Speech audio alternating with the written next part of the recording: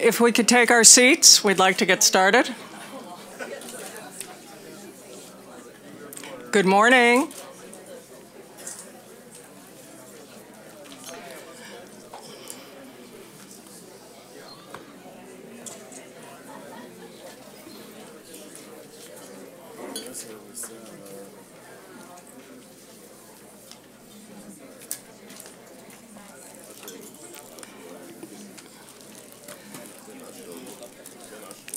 Good morning, everyone. Please take your seats.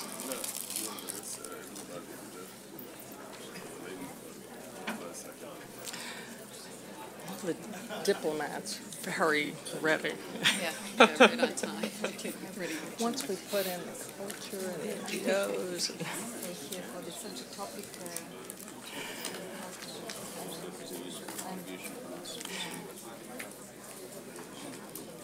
Good morning, everyone. Has everyone found their seat?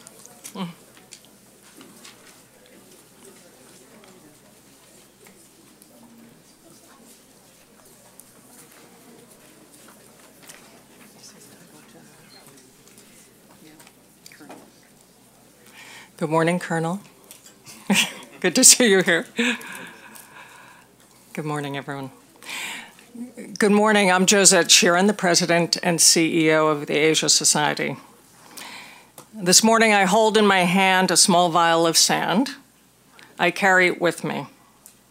It is sand from the place where my parents grew up, sand from the place where they were married, sand from the place where they dreamed their dreams and shed their tears, and it is sand from the place where they were buried. Why do I keep it with me? Because it reminds me from where I come. It reminds me that I'm connected not only to the dreams of my parents, but those before them. The science of DNA testing, in fact, tells us today that most of us are connected to places in the world that we didn't even dream we were connected to.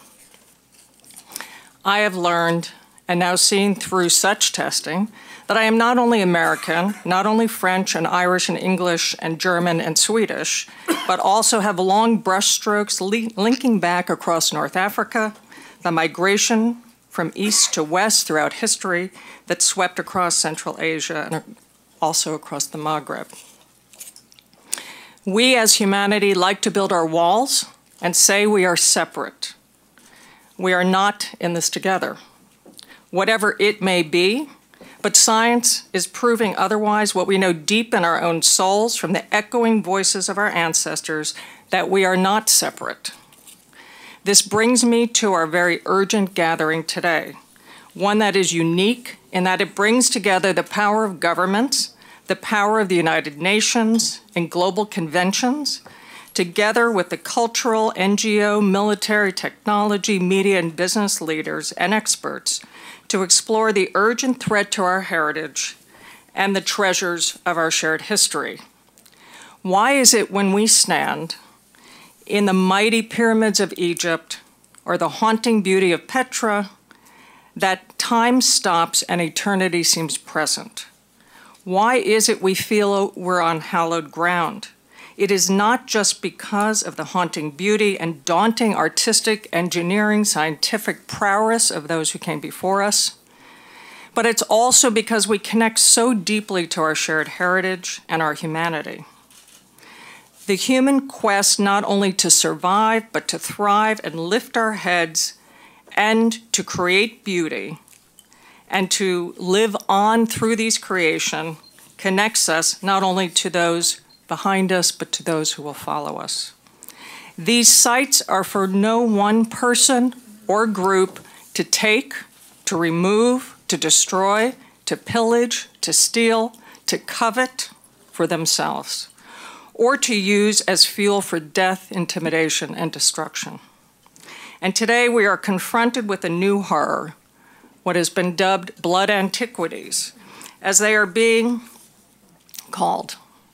We have lost much throughout past years, from Timbuktu to Palmyra to the Buddhas of Afghanistan. But today we seek to find new ideas and new solutions, new coalitions, new energy. ones that build on the remarkable convention adopted on November 16, 1972 by the UNESCO General Conference on the Convention Concerning the Protection of the World's Cultural and Natural Heritage. With 191 nations ratifying, it's one of the most adopted international instruments in history. This convention was inspired, in fact, in 1959 by Egypt's appeal to UNESCO, a unique one, and to the world to help it protect the treasures of Nubia in the Nile Valley from flooding.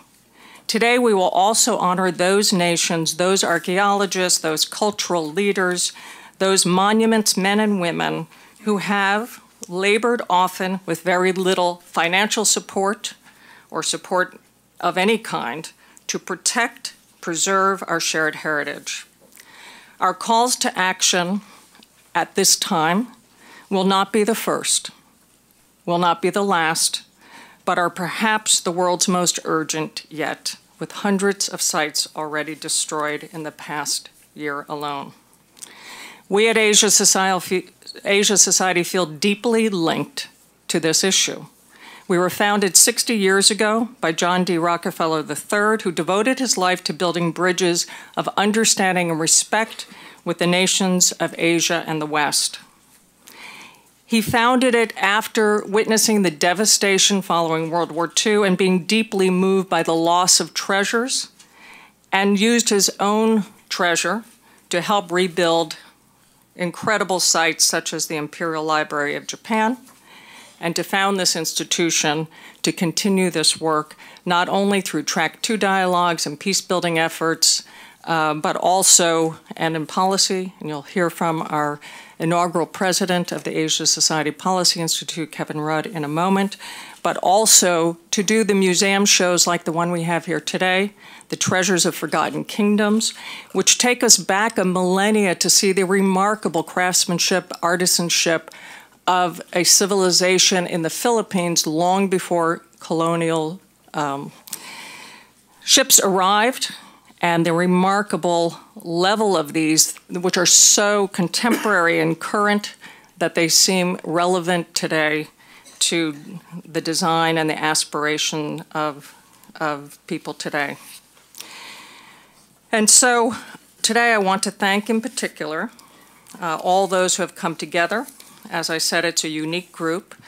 I want to thank His Excellency Dr. Ibrahim Al-Jafari, Minister of Foreign Affairs of the Republic of Iraq, His Excellency Nasser Judeh, the Deputy Prime Minister and Minister of Foreign Affairs of the Kingdom of Jordan.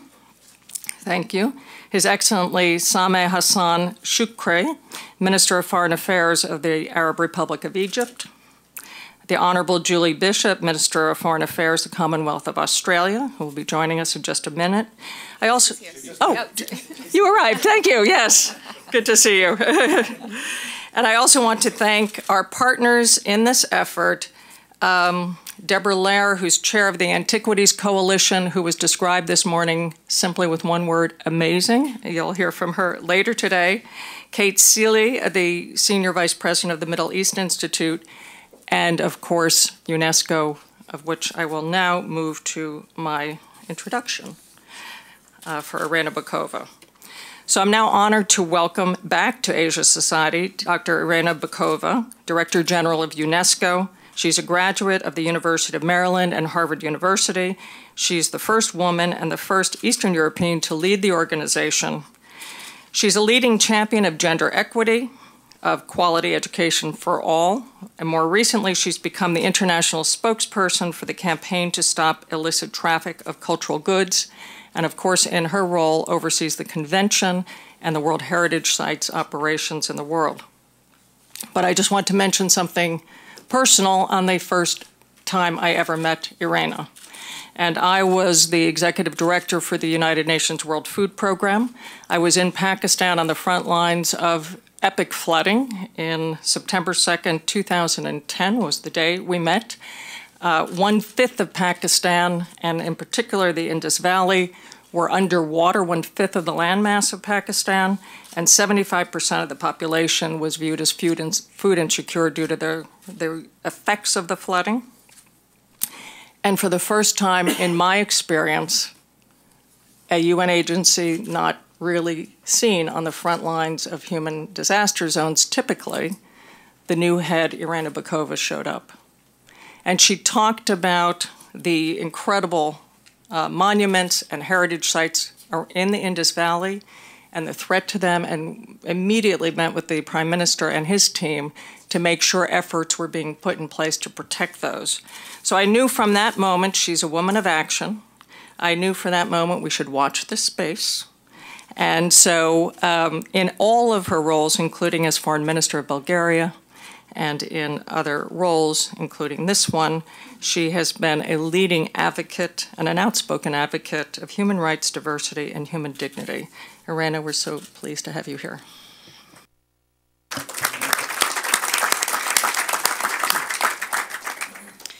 Thank you very much, Josette. Thank you for this very kind introduction, and I'm particularly grateful to hear that from a colleague, from a friend also, and I would say another passionate advocate of multilateralism and what United Nations can do in protecting heritage and protecting human lives at the same time. I think we should always speak about both.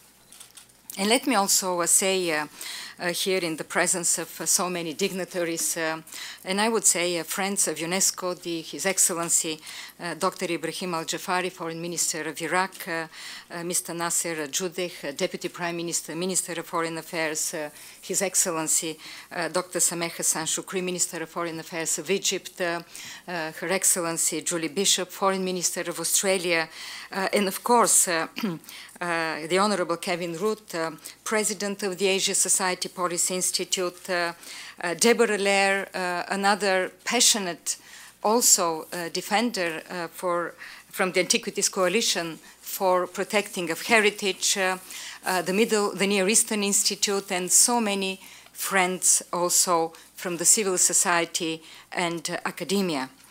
I think, Josette, you mentioned that it is an urgent meeting, and I cannot but agree with you, because the United Nations tomorrow is taking up a historic moment of adopting a sustainable development agenda.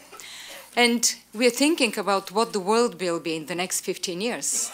And I don't imagine the world in the next 15 years with these precious antiquities, with everything that our ancestors and humanity, different cultures, have left to us. And that is why I think it is so timely that a day before this big historic gathering, we are here together to talk an issue which is, I believe, at the heart of peace and security. Just very recently, a few weeks ago, we met with most of the ministers in Paris for the conference on victims of attacks and abuses on ethnic and religious grounds in the Middle East, co-organized by the Foreign Minister Nasser Judeh and French Foreign Minister Laurent Fabius. We met in Cairo before, in mid-May, for the regional conference on cultural property under threat, the cultural and security impact of antiquities theft, spearheaded by the Ministry of Foreign Affairs of Egypt, the Ministry of Antiquities and Antiquities Coalition.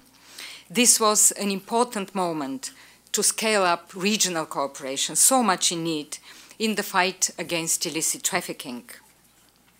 I think all these initiatives, I may add also the very important Jordanian initiative about youth and peace and security, and the important area format in the Security Council meeting, and of course the conference that was organized end of August with the active participation of His Highness the Crown Prince.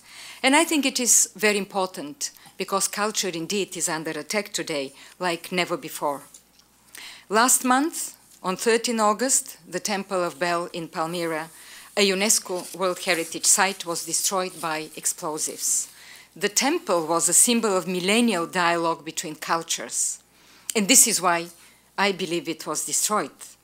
The challenge we face today is sustained, barbaric, systematic destruction and looting of antiquities. This is what I called a couple of months ago cultural cleansing.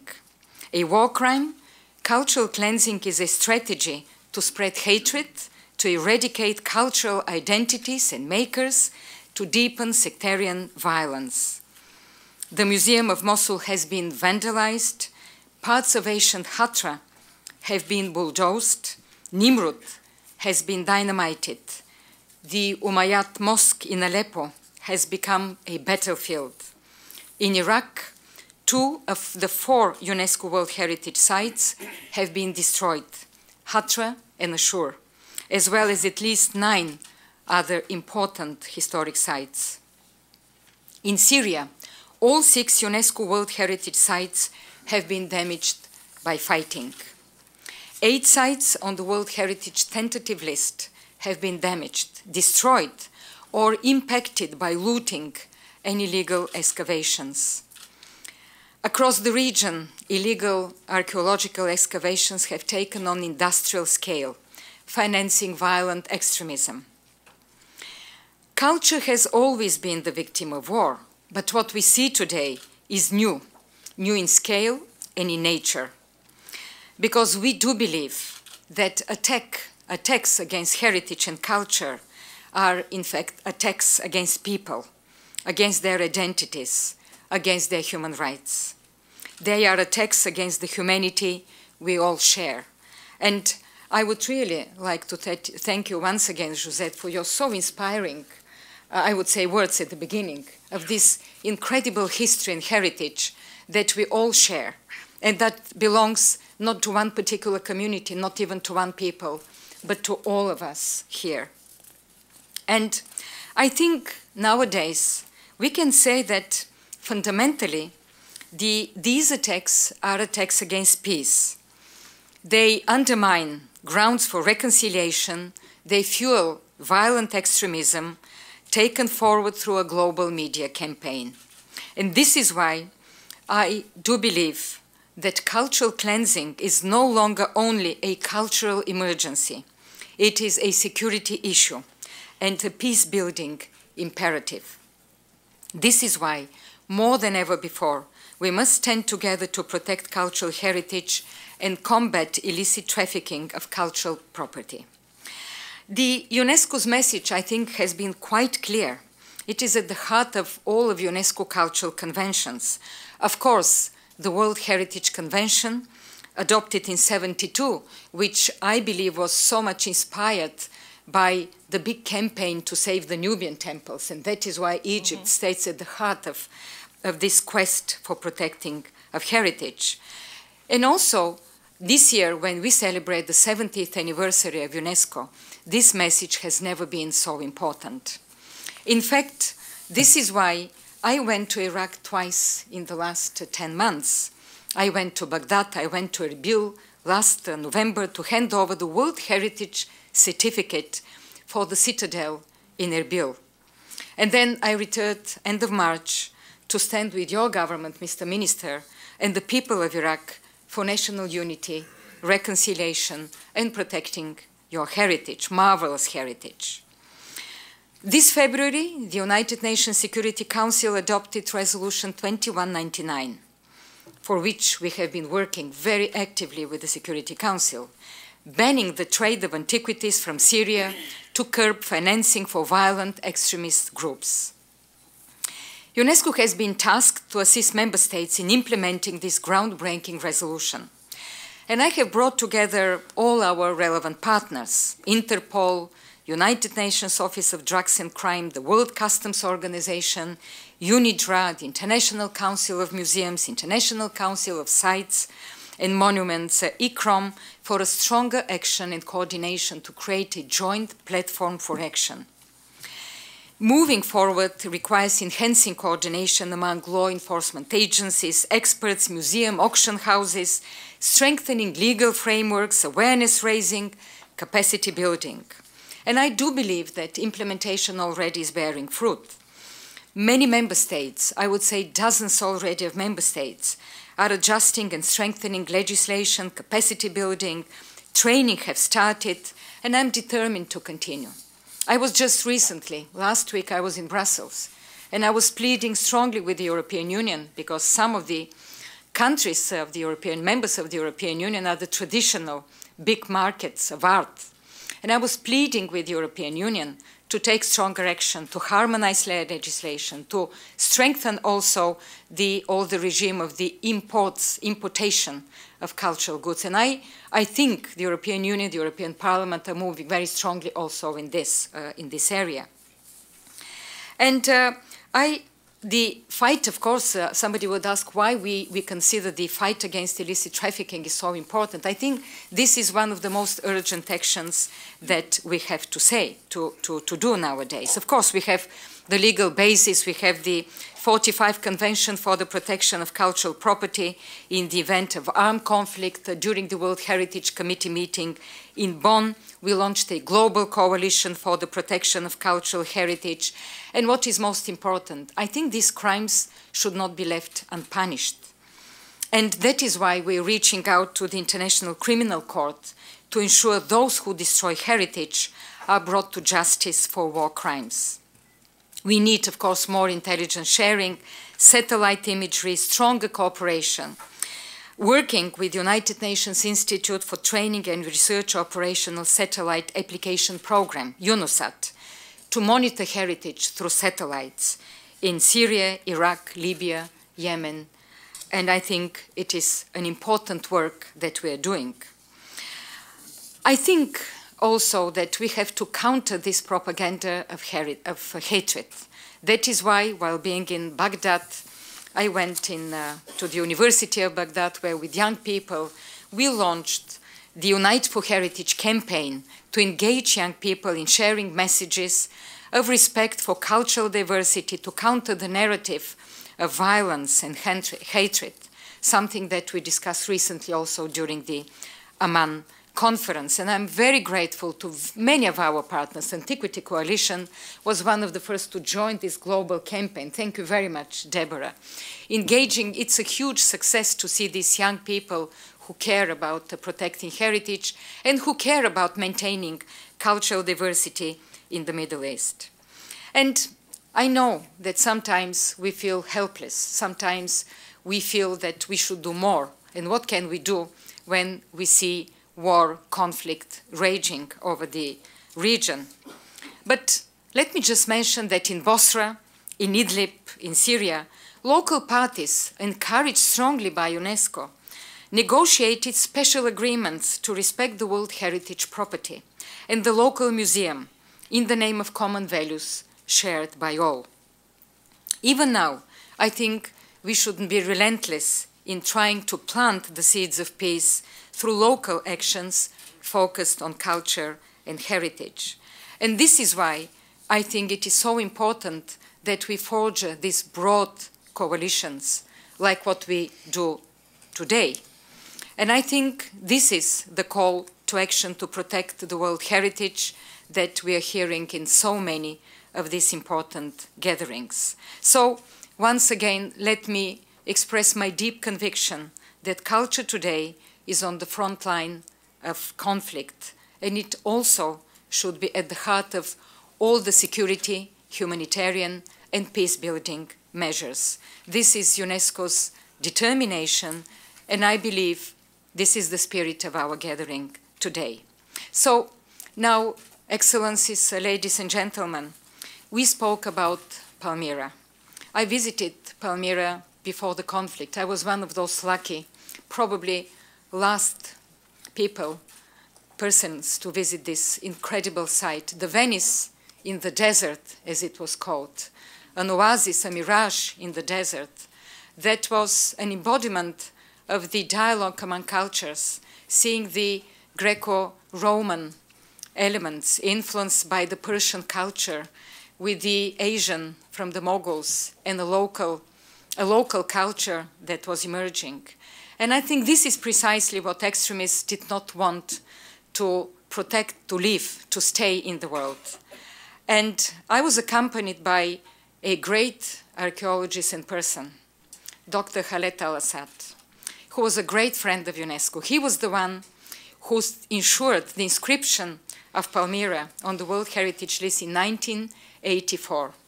And this was one of the most heinous crimes that extremists did, because tortured, he didn't tell them where some of those movable objects were put in a place to hide them from the extremists, to protect them. And it was an awful crime that they committed in Palmyra itself. I would like to invite you to have a minute of silence in his honor. Thank you.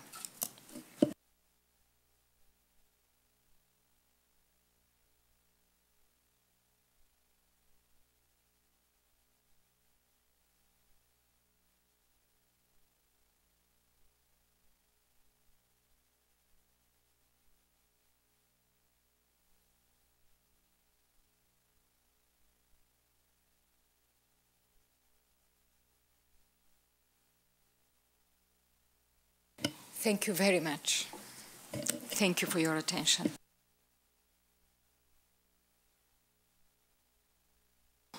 Irena, thank you very much. And it reminds us of the courage and bravery and determination and leadership required, I think, to protect these heritage sites. At this time, we're going to move to a very important discussion with the foreign ministers present here today. Led by the Honorable Kevin Rudd, the inaugural president of the Asia Society Policy Institute, and he took that office in January 2015. Before this, he served as Prime Minister of Australia and as Foreign Minister. In his positions of leadership, he's really demonstrated that he's one of the world's great doers and also one of the world's great problem solvers. He led Australia's response during the global financial crisis, making it the only major developed economy not to go into recession,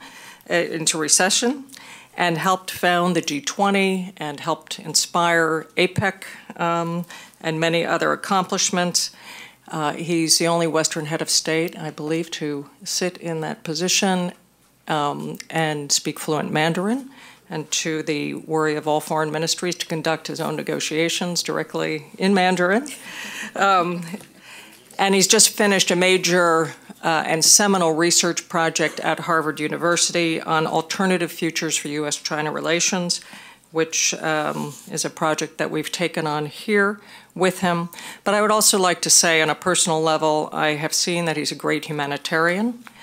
From his bold and historic initiative to offer an apology to the Aboriginal peoples of Australia, to the work I saw on the front lines of famine around the world, including in Somalia, where he helped lead global response during my tenure as head of the World Food Program, to helping really lead an effort to reform humanitarian mechanisms in the world, very technical, but very critical to saving lives, making them more efficient and effective, and accomplishing that through really building a coalition through action at home in Australia and helping to spread around the world.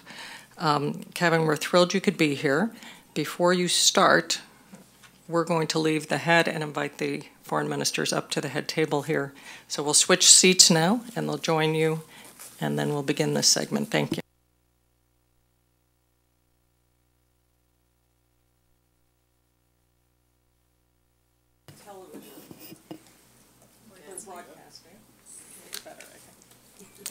I'm relaxed. You will be surrounded by foreign ministers.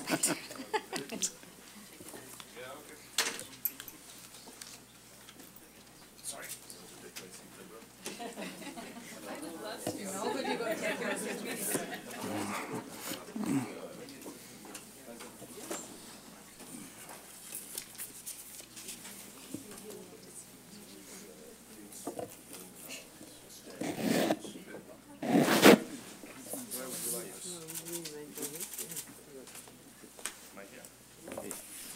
I will move. Minister, you come here. There you go, my friend. Thank you very much. Good. Thank you very much, colleagues, and thank you for playing musical chairs. I did not know Khalid al-Assad. I did not know him. But every now and then, just every now and then, in the flood of images we see every day in the world There's something that just causes you to stop. And for me, amidst the sea of human misery that we have seen unfold in the countries represented by distinguished foreign ministers here present in the Middle East, the brutal murder of Khalid al-Assad left me, and I think the international community and the peoples of the world, absolutely speechless. Here we had a scholar. Here we had a humanitarian. Here we had a person who dedicated his life to the preservation of our common heritage. And then, in this moment where he became vulnerable in the hands of those who are definitionally evil, he was slaughtered. He has truly become a martyr for our common cultural heritage. And he lives as an inspiration to us all. And, not knowing him, but I think that if he were with us now, would call us to arms about what we do next. We are here to listen to these distinguished foreign ministers who come from concerned and committed countries around this region and beyond. I think one of the easiest things that can happen as we observe what's unfolding across the Middle East, and in these countries in particular, is we become numbed by images in general. And we almost acquire a certain level of learned helplessness. What can we do? I think what we can do is combine to join our voice and to plan common causes of action. Of course, when we face evil, as we do, as we face Daesh, in all of its dimensions, it should be named as evil.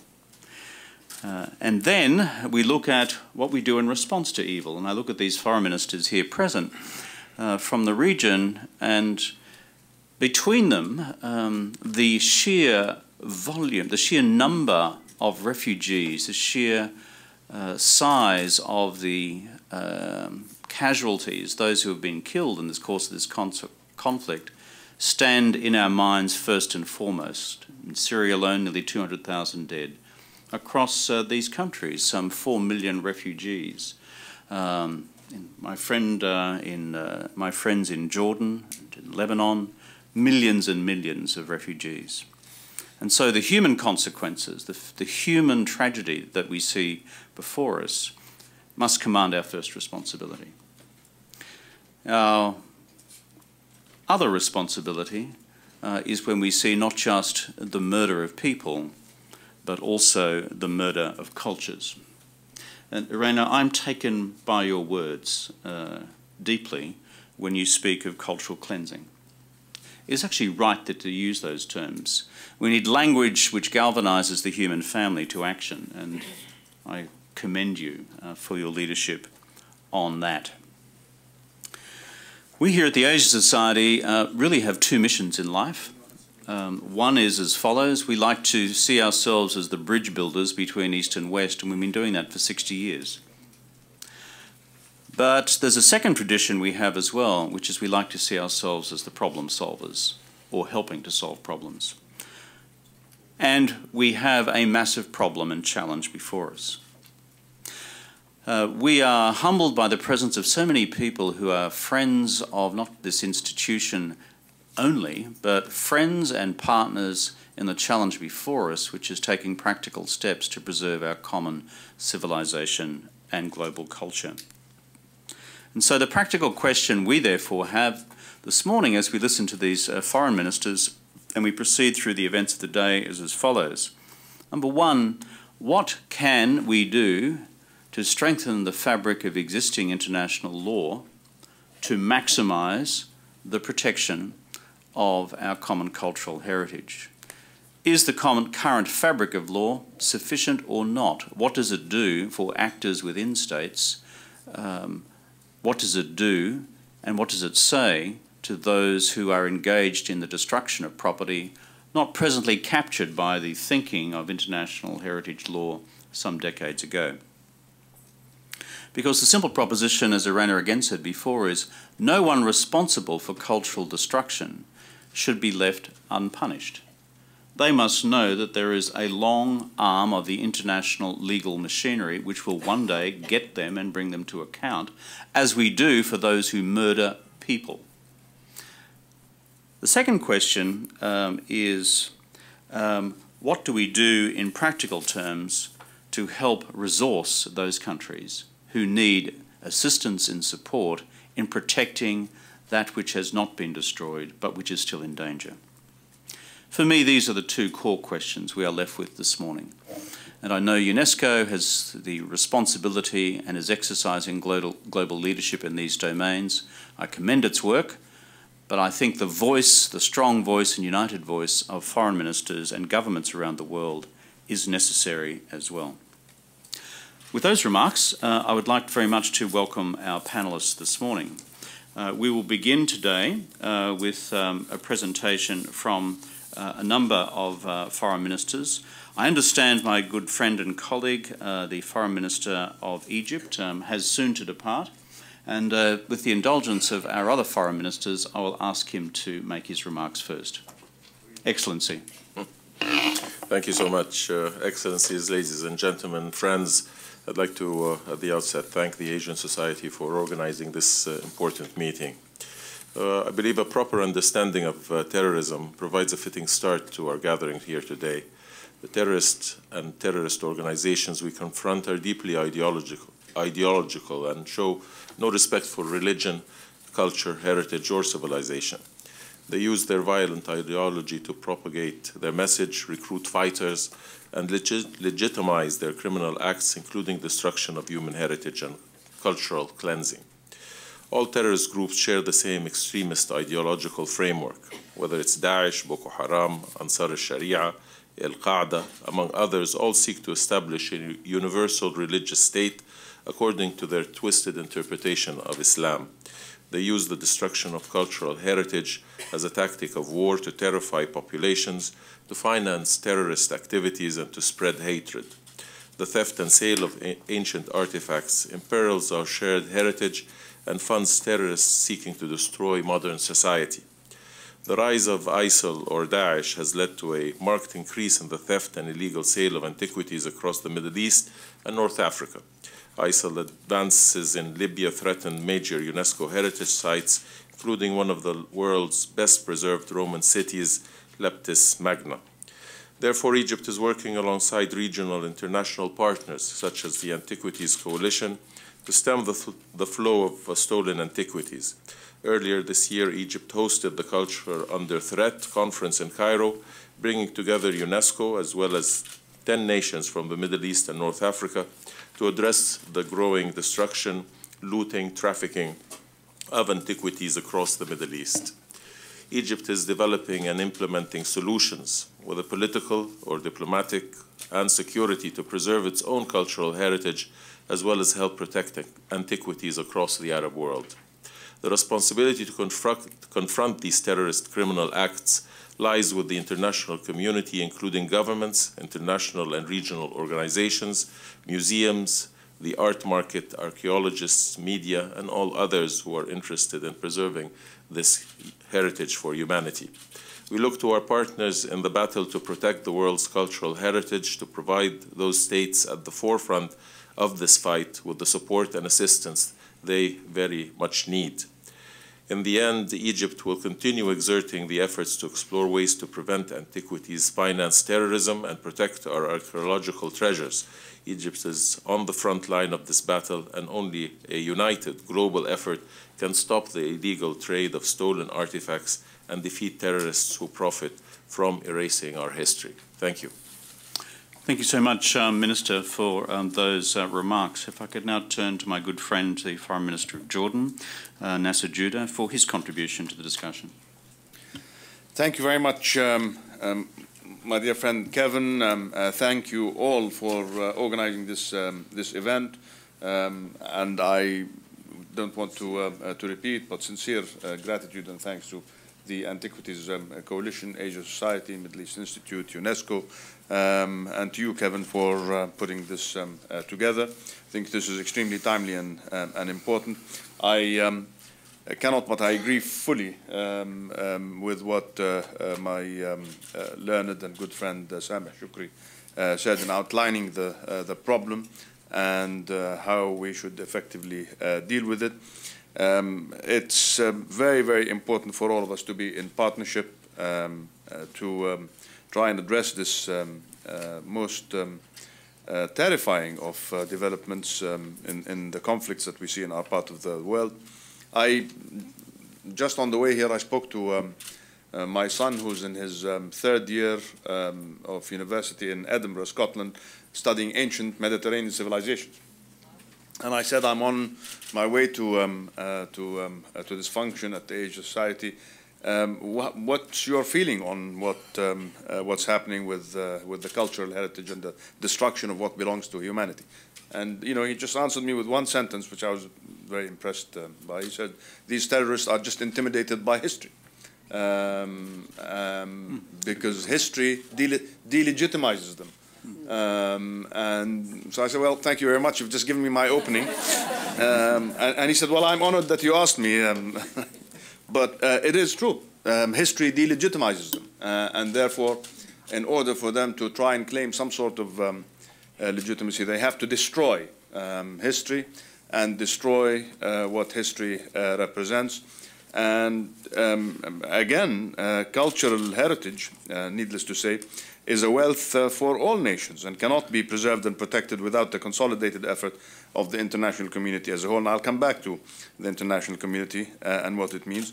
And of course, it requires the involvement of relevant agencies, organizations, NGOs, business communities, as Minister Sameh said. Even the art market itself has to be involved, because we really have to literally shut down all their sources of financing and all their potential sources for profit-making from illicit trafficking. It is only through establishing regional and inter-regional cooperation, international cooperation, and developing policy measures and actions that our efforts collectively can fight the scourge of this illicit trafficking of antiquities and protect the world's most valuable cultural heritage. Perhaps I could approach this from a different angle and say, we're facing evil of unprecedented proportions. This is not your usual criminal organization or usual terrorist group. Daesh has, with its evil ideology, has access to funds, the likes of which we've never seen before, access to territory, vast territory at that, access to weapons, and of course access to cultural and archaeological and historic sites that represent the wealth of culture and heritage to all of us. And we have to fight it in a different way. When we say it's unprecedented, it means that we have to approach this in an unprecedented way, and we have to fight it effectively. Our collective and shared responsibility as an international community. And let's go back to what I wanted to say earlier. International community, I mean, we use it in the singular. We say the international communities, not several international communities. We are the international community. And therefore, the international community has to deal with this problem united in one effective way, as one single entity. Otherwise, if we're going to have different approaches, then we might as well not call it an international community and just say we are several countries or several members of the international community, each doing its own thing, and therefore really having an ineffective approach to a problem that is developing and being augmented almost on a daily basis. So our abhorrence for what's happening, our disgust with what's happening, our serious alarm at the threat facing our common and shared history and cultural heritage should require us all to move as one. We can't have exceptions. Everybody has to be on board. It's a zero tolerance approach that requires zero tolerance for those who simply don't believe in what we're saying, in my opinion. Today's problem, whether in Syria or in Iraq, and the destruction that we have seen, also means that we have to look at the whole picture. We have to have a holistic approach. We have to find political solutions for the crises and for the conflicts in the region. The root causes, search for the root causes. What causes radicalization? How do we effectively combat radicalization? Not just the military, which is very important, not just the discussion on global, regional and global security, also an ideological war, but also a cultural war which we have to win. So we have to have political solutions. Today's main focus, of course, is the rejection and the total discussed attacks against significant archaeological cultural sites which are falling victim to the conflicts, not just in our region, but beyond. We're 5 years, almost 5 years into the Syrian conflict. What is 5 years? It's negligible when you're talking about the Temple of Bel, 2,000 years old. But 5 years is nothing.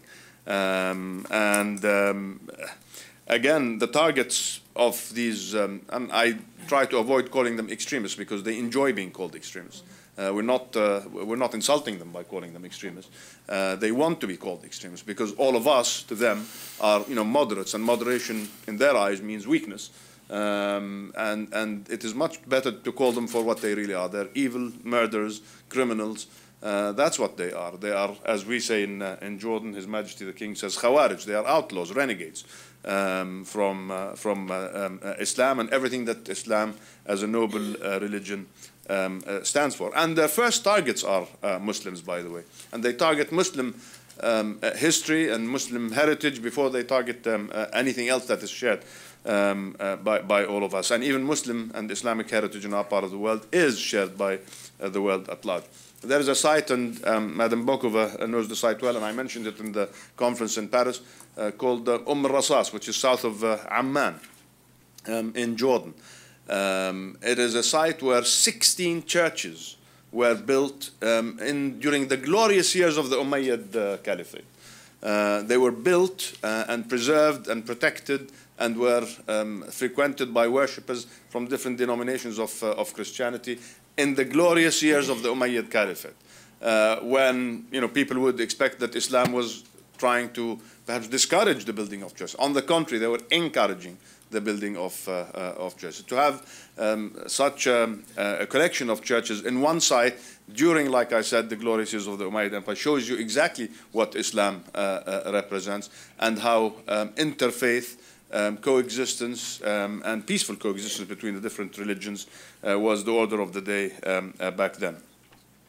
And this is something that the evildoers don't like. This is something that the evildoers want to obliterate from the pages of history, and they will not succeed. The importance of cultural heritage and its preservation is clearly expressed in the Charter of Fundamental Rights. Its preamble emphasizes our shared responsibility towards future generations and establishes the right of citizens to information, education, and cultural heritage, as well as the rights of national and ethnic minorities. Furthermore, international conventions that guide the preservation of heritage demand uniform application of adherence. Again, like I said, you can't have exceptions. I don't want to go on too much. I know that my distinguished colleagues on the panel all have value to add to this discussion, but I just want to remind that we in Jordan have played an instrumental part in the drafting and the adoption of Security Council Resolution 2199, which condemns the destruction of cultural heritage and which also adopted legally binding measures to counter illicit trafficking of antiquities and cultural objects from Iraq and Syria. We take this opportunity to encourage all member states to commit fully to the implementation of that resolution and all related resolutions. Ladies and gentlemen, as we welcome the launch of the global coalition, Unite for Heritage, and as we support this initiative by Director General Bokova, I hope that this will help strengthen the mobilization of governments to face deliberate damage to cultural heritage, particularly in the Middle East. I mean, tens of thousands of looted antiquities have been retrieved by us in Jordan over the years and placed in protected warehouses, and national legislation has been amended to place even more protection on antiquities, increasing the number of confiscation or cases of confiscation by the authorities. I just want to say that we really have to adopt the term used by arena, cultural cleansing. And we have to start using it more and more. This is similar to ethnic cleansing, similar to all kinds of religious cleansing. This is cultural cleansing par excellence, and we have to really do something about having these effective national and international measures to stop this. I was happy in the area format session at the Security Council that we had UNESCO and Interpol there, because I think these two tracks have to work in parallel, but they have to converge at the same time. We have to have a combination of the military effort before, during, and after. What I mean by that is, if we know, I'm glad Deborah said earlier, you have the foreign ministers here today, not the ministers of antiquities, and that's for a purpose. And I understand that purpose fully, but at some stage the discussion has to go across the board to the military as well. Because when we know that a cultural or site of significance in terms of the heritage is under threat, or immediate threat, I should say, there has to be an act, a preventive act by the military to stop the terrorists from getting there. As the sites are liberated, also we have to have some effort to restore infrastructure and public services and policing and security to these areas and to these towns and to these sites that are liberated from Daesh or any other terrorists. So it is very important, like I said, to have a before, during, and after effort. I think it's enough that we have all these fantastic meetings, and they're all important, by the way. We had a meeting in Jordan, Egypt had a meeting, France had a meeting, and we should continue highlighting this problem and should continue to emphasize it. But I think we have to go beyond alarm, shock, and condemnation. The time has come for us to unite towards a more proactive approach and translate words into deeds before it is too late. We are trustees. None of these sites around the world belong to an individual or to an individual country. We are trustees from one generation to the next. And it is our duty and responsibility as trustees of this generation to do everything we can to resolve this alarming issue. Thank you very much. Thank you very much, Nasser. And the Asia Society Haiku Award of the month will go to Nasser El-Juda Jr. For his statement, "Terrorists destroy culture because they are delegitimized by history." And so we will make sure he's properly recognised for what I think was an extraordinarily acute observation. Now my good friend and former parliamentary colleague, Julie Bishop, Foreign Minister of Australia. Julie. Thank you, Kevin. Ladies and gentlemen, in a world where violence, atrocities, destruction is tragically increasingly commonplace, Australia was stunned by the brutal murder of Khalid al-Assad, and we are utterly appalled by the destruction of cultural property in the Middle East. Just as the Taliban destroyed the Buddha statues of Bamiyan, the barbaric terrorists, ISIS or Daesh, is systematically destroying treasured archaeological sites across Iraq and Syria, including Nimrud and Palmyra. Organised crime groups linked to Daesh and other terrorists are trafficking art and antiquities, with the proceeds directly funding terrorist activities. There's an established link between extreme ideologies, such as that of Daesh, and the destruction and trafficking of antiquities. Back in 1951, American philosopher Eric Hoffer explored the psychological underpinnings of mass movements in his seminal work, The True Believer: Thoughts on the Nature of Mass Movements. Hoffer observed how fanatical mass movements break down existing group ties as part of their strategy to find new recruits. Destroying a group's heritage and history weakens traditional communal bonds, leaving individuals, quote, orphaned and empty in a cold world, which makes them ideal potential converts for a movement like Daesh. In line with Hoffer's analysis, Daesh is seeking to destroy any cultural belief system that competes with its violent narrative. Hence, Daesh ransacks and destroys ancient sculptures and artefacts and burns priceless manuscripts that tie the people of the Middle East to their real and extraordinary histories. They do it because they want to draw people into their brutal movement.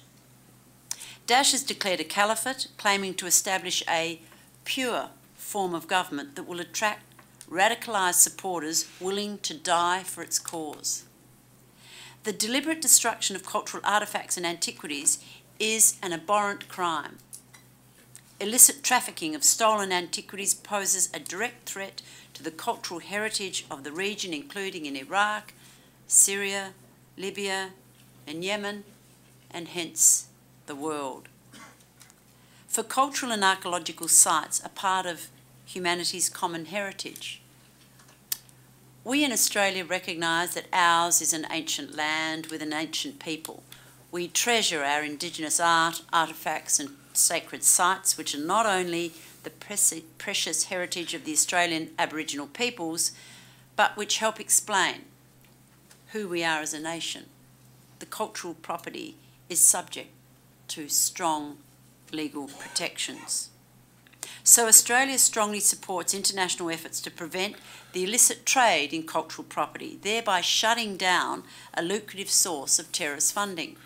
Full and effective implementation of UN Security Council resolutions and international agreements on the protection of cultural property is a cornerstone of combating international antiquities trafficking. Australia welcomes UNESCO's leadership on this issue. We believe governments have a key role to play.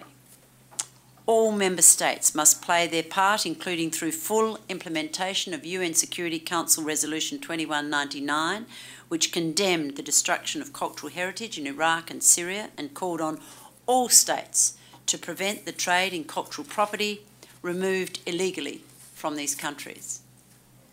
Australia is taking action to support these efforts. We have recently drafted sanctions regulations implementing our obligations under Security Council Resolution 2199, which will come into effect on the 15th of October this year. Australia has a domestic legal framework for the protection of foreign cultural property. We will ensure that this framework fully implements our international obligations. We are training our law enforcement officers and our customs officials specifically to protect cultural heritage and antiquities. We use sanctions as an important tool to prevent terrorists accessing income generated by the illicit trafficking of cultural property. All countries, but particularly transit and destination countries, must ensure their trade controls on cultural property are sufficiently strong to identify and recover trafficked antiquities. Our international crime cooperation frameworks, including extradition and mutual legal assistance, need to be as broad as possible to facilitate investigations and prosecutions. Combating the illicit trafficking in antiquities is a key part of our collective efforts to combat terrorism. The Middle East is one of the cradles of human civilization.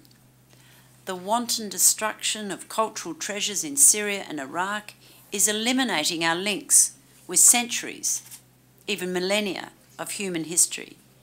It is an attack on the very essence of humankind. It is our shared duty to stop these attacks and protect our common heritage. We welcome this summit to discuss this exceedingly important issue. Thank you, Kevin. Thanks very much, Julie. Foreign Minister of Australia. As we prepare for our next speaker and last speaker in the panel, His Excellency Foreign Minister Jafari of Iraq, His Excellency will be speaking in Arabic. You have devices in front of you, and I'll give you a few seconds to prepare yourselves with your earphones.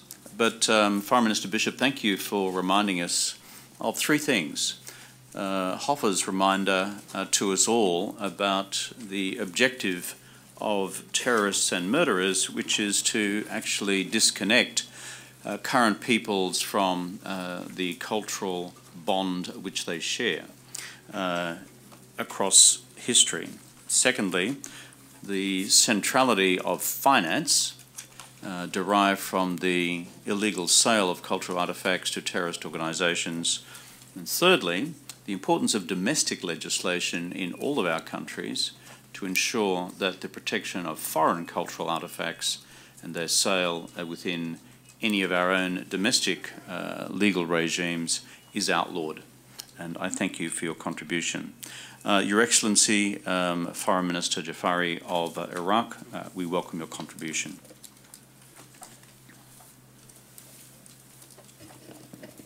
Channel 1. And on Channel 1. بسم الله الرحمن الرحيم. السيد الرئيس، أصحاب المعالي، السيدات والسادة، السلام عليكم جميعا ورحمة الله. اسمحوا لي بداية أن أتقدم بوافر الشكر وعظيم الامتنان لمن ساهموا وأعدوا لهذا المنتدى الرفيع المستوى، سيما منظمة المجتمع الآسيوي ومعهد الشرق الأوسط واليونسكو وتحالف الآثار، وللذين ساهموا في إعداده لتعريف العالم بجرائم الإرهاب العالمي تجاه آثارنا وقيمنا الحضارية والثقافية.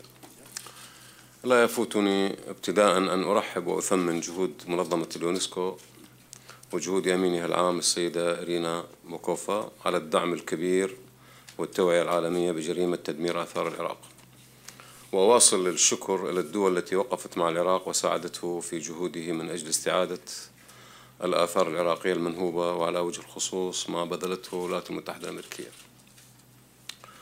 أمعنت النظر كثيرا في هذا العنوان، عنوان الثقافة تحت التهديد، ووجدت من الحكمة أن أفكك في مركبه في تصوري أن الإرهاب يستهدف الآن تحطيم الماضي من الحضارة والتاريخ وإلغاء الحاضر وتهديد المستقبل. لذلك أنا أرحب وأبارك بابن السيد الوزير عندما قال له أن هؤلاء يعادون التاريخ. طبعا الأمة التي تفقد تاريخها تفقد ذاكرتها، وبالتالي لا تستطيع أن تواصل حركتها، فضلا أن تستأنف هذه الحركة من جديد. أن ما يتعرض له التراث الثقافي في العراق هو استهداف منابع الثقافة العالمية، ليس غرورا وليس ادعاء أن العراق مهد الحضارة العالمية منذ 6000 سنة، وذاكرة العراق تختزن لكل الحضارات بالعالم أنها ولدت في منطقة وادي الرافدين. وهؤلاء عندما يستهدفون العراق لأنهم يريدوا أن يجتثوا أصول الحضارة والإنسانية والثقافة وإشاعة روح الهمجية والاقتتال. تبني المشاريع حان وقته، بدلا من أننا نسمع بين ثانية وأخرى التنظيرات مهمة، شريطة أن تتحول إلى مشاريع عمل. شعبنا في العراق يلمس لمس اليد انتهاكات على الأرض، ويقدم أولاده وبناته وأطفاله وكل إمكانياته يقدمهم ضحايا في العراق. يجب أن يلمس شيء عمل جاد ورد فعل من قبل كل دول العالم. ما دام الإرهاب يستهدفنا جميعا، لابد أن يكون ردنا ردا يمثلنا جميعا ضد الإرهاب. الإرهاب معولم متعدد الانتهاكات، انتهاك للطفل وللمرأة وللشيخ والكبير والصغير والثروة والزرع والماء، كل شيء منتهك من قبل الإرهاب، متعدد الانتهاكات ومتعدد المناطق، وليس عراقيا ولا آسيويا ولا أوروبيا، هو معولم في كل العالم. لذلك يجب أن تتعدد ردودنا، كلها تنتظم حول مكافحة هذا السرطان، الوباء المعاصر الذي يستهدف تدمير العالم. ما يتعرض إلى التراث إذن في العراق على يد عصابات داعش يستهدف المساجد، المعابد، من مساجد إلى كنائس، إلى كل شيء يرتبط بعبادة الإنسان، ونهب وتهريب التراث الثقافي بمختلف أنواعه، من مواقع أثرية، متاحف، مكتبات، كل شيء بمثابة خزين للثقافة والمعرفة هو مستهدف من قبل داعش. ولذلك الإصرار على تدمير الثقافة العالمية كونها تمثل تنوع الثقافة الإنسانية وأساس التعايش السلمي. كل أثر من آثار الحضارة يمثل ينبوع مشترك إنساني، وبالتالي تستهدفه داعش لتحطيم منابع الثقافة الإنسانية.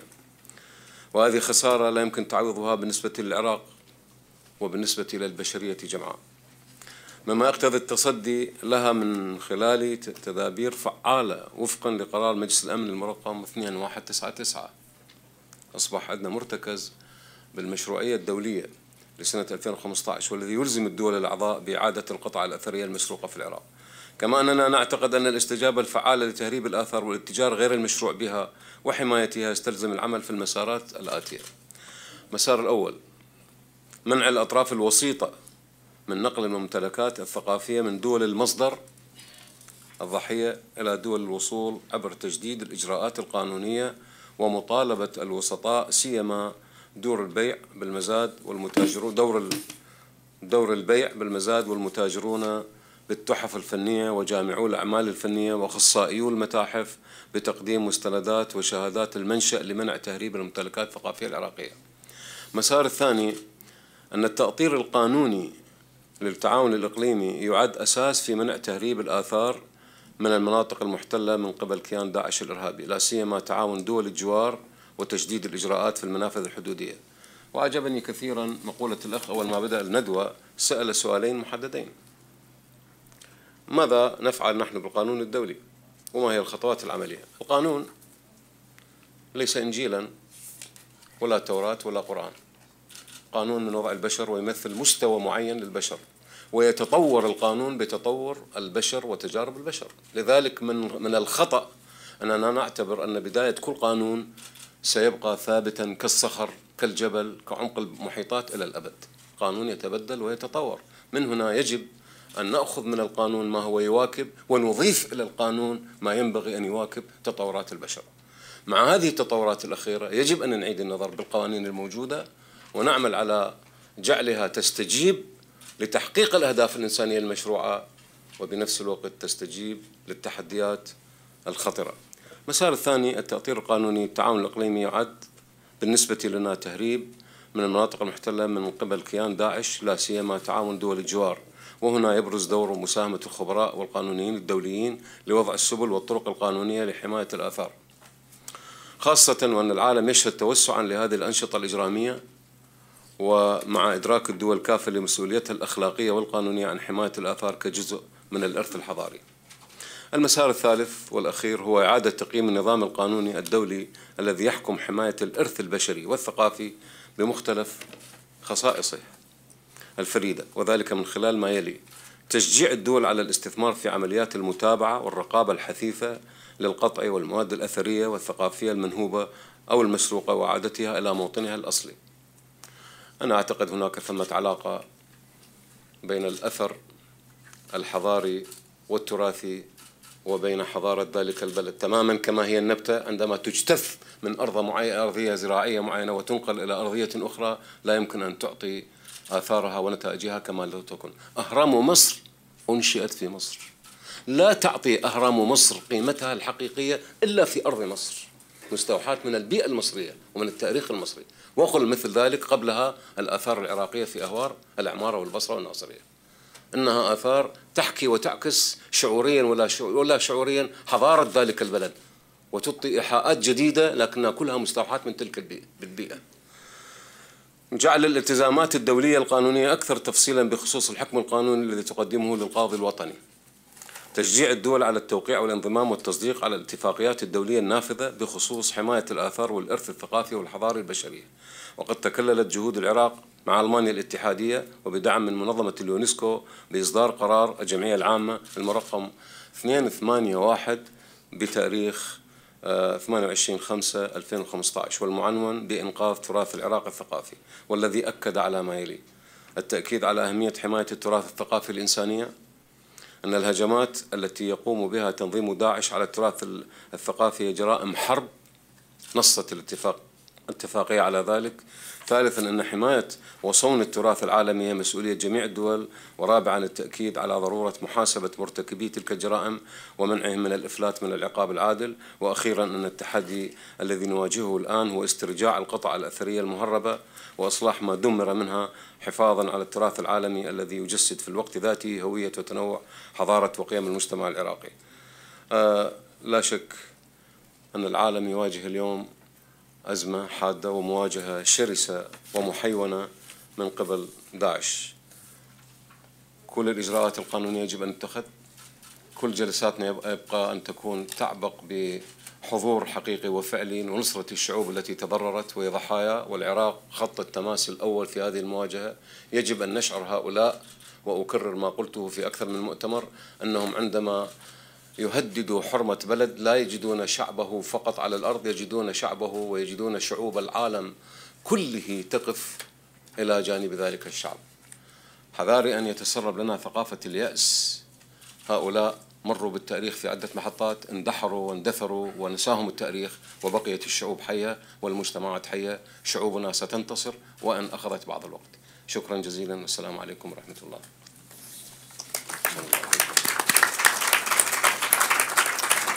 Thank you very much, Foreign Minister Jafari, for reminding us of the particular significance of Iraq when it comes to the global challenge of protecting our common civilization. Wherever we have grown up in the world, we have all studied the wonders of ancient Mesopotamia, ancient Sumer, ancient Babylonia, Ur of the Chaldees, Nineveh.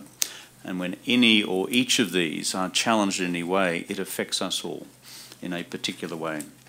We have about 30 minutes before us, and the discussion I would like to unfold is a practical one, which is what in fact do we do next? And that, I believe, is the critical challenge which lies before us.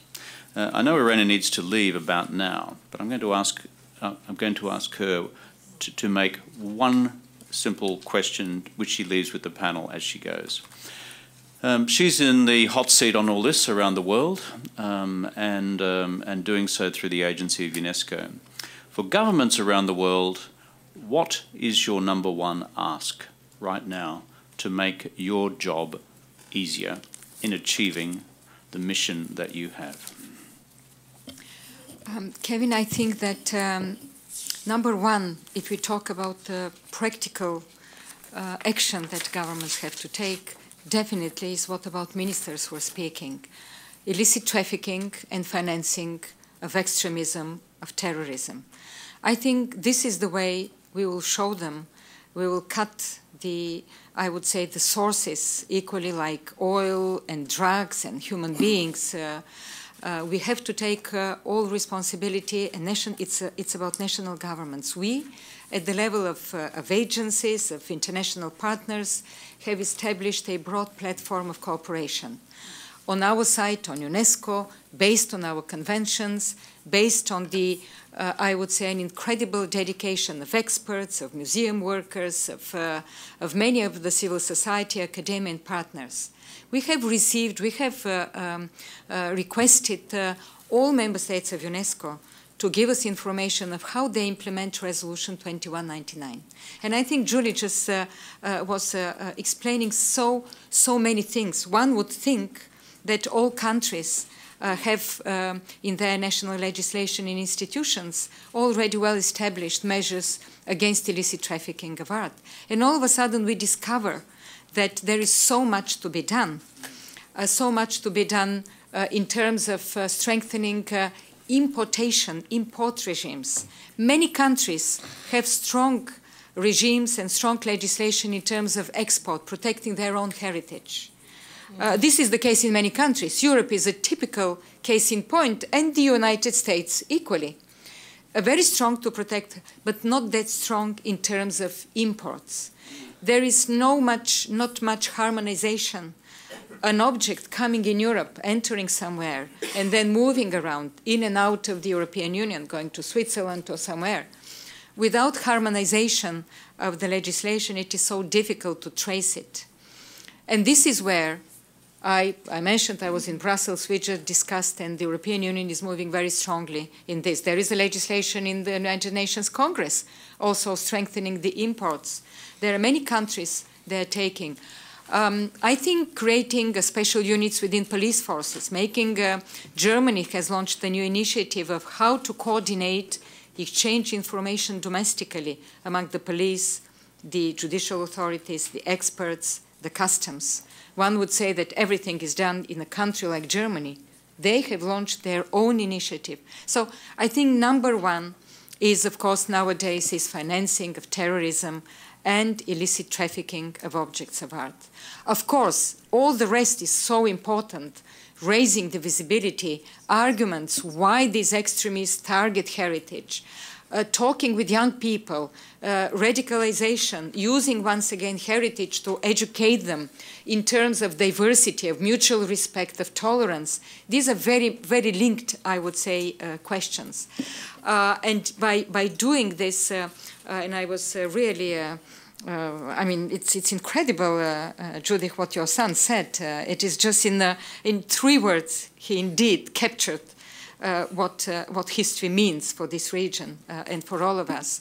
And working with young people, with local communities, all these campaigns are extremely important. We, as admirers of heritage and people who know its impact, who know how much it is important for all of us, sometimes underestimate the need for making the link of local communities with their own heritage. And one thing, and I will end with this, I was immediately after the changes in Tunisia in 2011. I went to Tunisia. We, UNESCO, we organized the World Press Freedom Day in Tunisia. We worked a lot so that the freedom of expression is inscribed in the constitution of the new constitution of Tunisia. And I went to visit a school, just visited the Bordeaux Museum, who was brutally attacked also earlier, a couple of months ago. And I went to a school, a secondary school, and I told the children, the students, I said, you know, you have an incredible heritage here. I just visited the Roman mosaics, which are maybe more beautiful than the Italians have in Rome in some places. And I said, you should be proud of it. And the girl took the floor and said, I'm sorry, I don't agree with you. You told me that I have to be proud of a culture that does not belong to me. This is not a culture that belongs to us, to the Tunisians. And I said how much work we have to do if we want really to educate young people in diversity, in respect for different cultures, in having the ownership, because I told her this is part of your history, of the history of your people. This diversity, you should be proud of this diversity. It is the richness of Tunisia. So I thought how much work we still have to do in order to pass this strong message. Thank you so much, Irena. Your core points being trafficking in cultural objects, the existence or otherwise of domestic legal frameworks to give effect to the relevant resolution, and enforcement. Julie, you've made some comments on that so far, and then to Nasser to add to the conversation. Thank you, Irena. Kevin, I just wanted to perhaps come down to a practical level. Clearly we need a well-coordinated international response which will involve cooperation and input across all of the relevant international agencies. Bring that a little bit. Sorry, the UN Security Council, UNESCO, the International Council of Museums, Interpol, many others. So we need a full and effective implementation by governments of relevant sanctions, resolutions and international agreements. Australia is a party to 2 conventions, the Convention on the Means of Prohibiting the Illicit Import, Export and Transfer of Cultural Property of 1970 and the Convention for the Protection of Cultural Property in the Event of Armed Conflict of 1954. I think it's time for all member states to look anew at those 2 conventions and then review their domestic legal framework to ensure that they are enforcing the protection scheme as effectively as possible. I also think that we need to work more closely with museums and global cultural organisations to ensure that the highest standards are being maintained in the safeguarding and acquisition of international cultural property, because this is on an unprecedented scale, this targeting of cultural sites and pillaging and looting, you know, for example, Palmyra. And also engaging with the private sector, the auction houses and the dealers to raise awareness of not only domestic law and their obligations, but also the import and export of cultural material. So I think that there's more that we can do collectively in terms of the practical response to protecting the antiquities and the cultural property once it has been trafficked, or indeed trying to prevent the trafficking of it. As I turn to Nasser for comment, it's a practical question which arises from Julie's contribution just now, which is, do we have a clear register internationally of those member states and parties to the two conventions of 54 and 70 on domestic law and enactment? That is a practical question for us all, and I'm sure we'll come back to that during the course of the day. I know, Irena, you feel free to go whenever you need to. Nasser, Prime Minister Nasser but you catch me at a disadvantage. I think we really have to research this and see exactly what. This is very, very important that we have not just that, but I think an international listing of sites and items either lost or under immediate threat or in danger.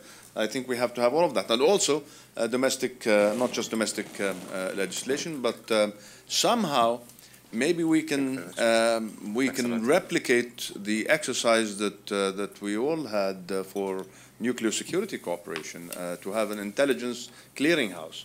You know, where you have a body that coordinates our international effort. Where intelligence sharing, information gathering, coordinated effort to identify sites and items, but also coordinate action and reaction in the future. I think it's very, very important for all of us to coordinate that. But most importantly, I think, is that Resolution 2199, really, it is incumbent upon all of us to ensure that it is implemented and adhered to with zero tolerance for those who don't. I keep emphasizing that. That's on the one hand, and if you look at the resolution itself, I think we should also criminalize in the toughest possible way those who are at the receiving end of cultural and artifacts and other items. I mean, if you engage even with go-betweens, with middlemen, so to speak, and you're at the receiving end and you buy or purchase these items, you're just as much a criminal as those who sold it in the first place. So I think it's very, very important for all of us to criminalize those who interact with the terrorists. Thank you for those remarks. Ibrahim Al-Jafari. بسم الله الرحمن الرحيم. مرة أخرى أحب أؤكد على ضرورة استخدام القانون في منع أو على الأقل الحد من السطو على التراث والإرث. كلكم تعلمون جيدا أن المخدرات بالعالم محرمة دوليا. الذي حد من نشر المخدرات واستخدام المخدرات كالإثيون والأوبيا وكل أنواع المخدرات هو ليس الضرر الطبي فقط. الذي يزرع المخدر والذي يشتري المخدر والذي ينقل المخدر والذي يبيع المخدر والذي يستعمل المخدر كلهم يدرون مخاطر المخدرات. الذي منعهم هو القانون. القانون الصارم. قانون لا ينتظر المواطن متى يرتقي إلى مستوى أنه يعي خطورة المخدر. نزل بقوة وحد من الاستعمال. أنا أعتقد نقل العينات التراثية من بلد إلى بلد ظاهرة خطيرة جدا تهدد ثقافة العالم وإرجاع هذه المنتوجات الحضارية والمفاعلات التاريخية إلى مكانها الحقيقي وتحفظ لنا أمانة المنتجات التاريخية للحضارة وتشوه هذه. لذلك يجب أن نشدد على صرامة القانون وأن تكون الدول، خصوصا أنه الدول اللي هي كل دول العالم عضو بالأمم المتحدة كلها ساهمت في هذه الحالة، يجب أن تتخذ موقفا صارما إزاء كل خرق بيع وشراء وترويج هذه العينات وإرجاعها إلى بلدانها الحقيقية.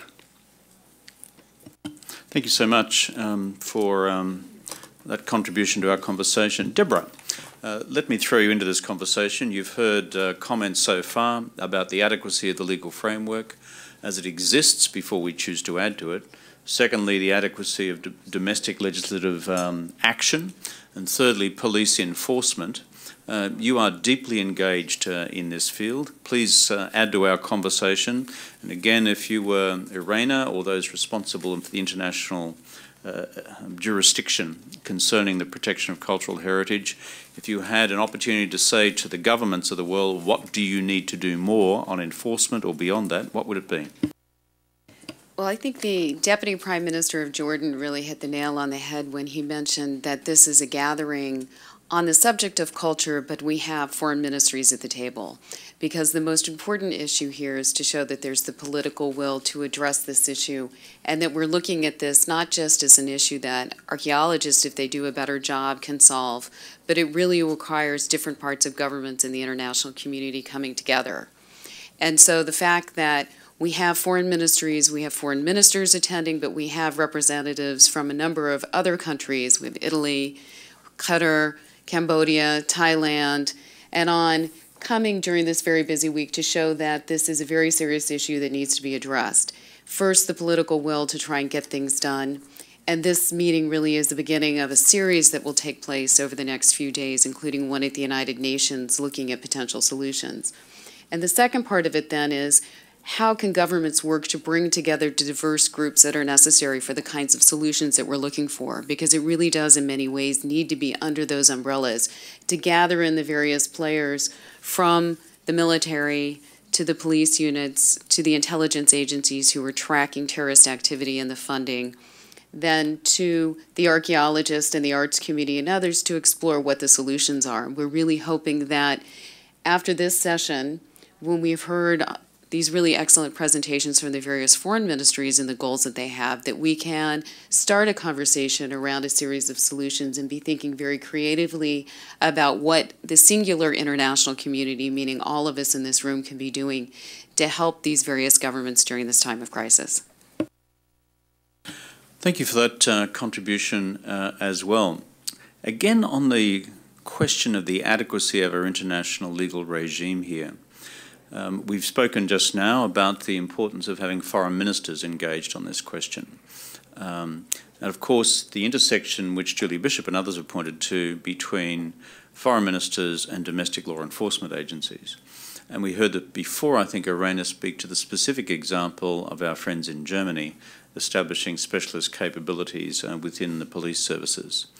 I'll be interested in comments either from yourself or from others around the table about what needs to be done in that domain as well.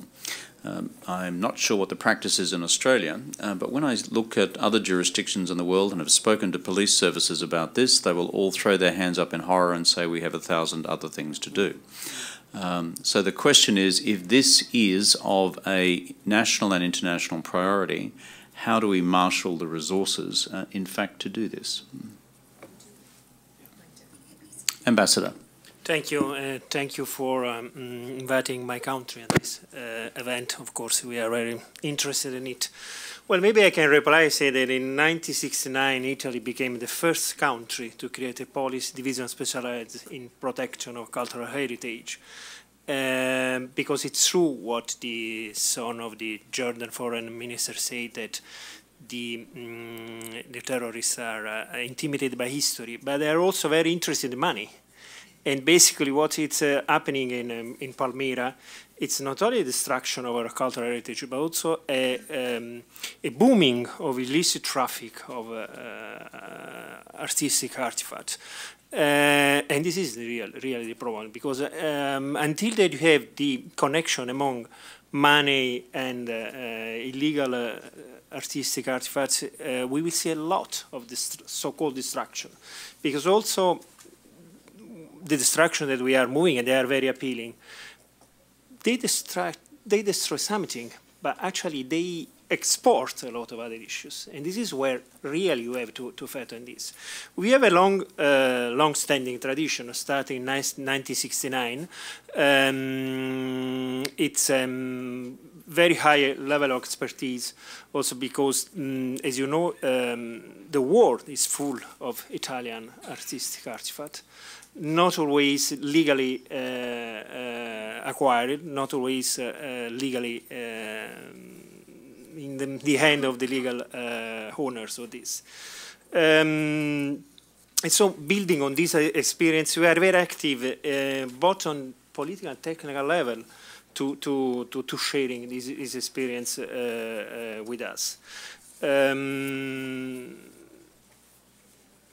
Allow me to underline just 2 points. First, our first national action is expressed in the UNESCO headquarters, and of course we appreciate the Director General Bauer participation in New York in the Assembly. And in UNESCO, Italy and Spain, in April, the UNESCO Executive Board adopted Resolution 196 on cultures in area of conflict. The resolution underlines the major damage of the cultural heritage of humanity in the world, and the possibility to create some specific blue helmet to protect or to going against this one. And also I would like to stress that currently Italy is the Vice President of the Assembly of the State Party of International Criminal Court. And this is one issue that has to bring to the attention of the International Criminal Court.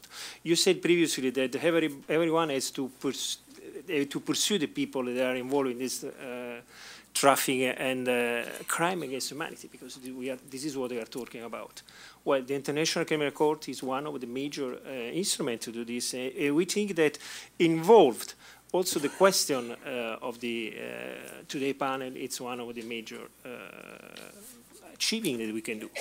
Allow me to end with a reference to the, I was very touched when the Director General of UNESCO said that Palmyra was the Venice of the desert. Not only, of course, because being Italian, Venice is for me very important, but also because I think that, I mean, if you know the history of Venice was built on hundreds of years of tolerance. It was a place where even in the worst period of persecution by Christian to other religions in Venice, you had the opportunity to live free. Even today, there are a lot of other communities that thinking about Orthodox Church, Jewish, that have clear hundreds of years experience living in Venice. This is the other aspect of it, to fight against the cultural criminality, but also to raise the importance of tolerance in the cultural issues. Thank you. Thank you. I'm about to call upon the Ambassador of Cambodia to give him some notice about the protection of cultural heritage post-conflict. But as I give him a little bit of warning on that, I might throw another question at the ambassador, the Italian ambassador, which is on this question. Under the current construction of the Rome Statute, and therefore the governance arrangements, International Criminal Court, I'd appreciate your thoughts on, frankly, the possibility, likelihood of the jurisdiction being broad enough to do that. We have to work on it.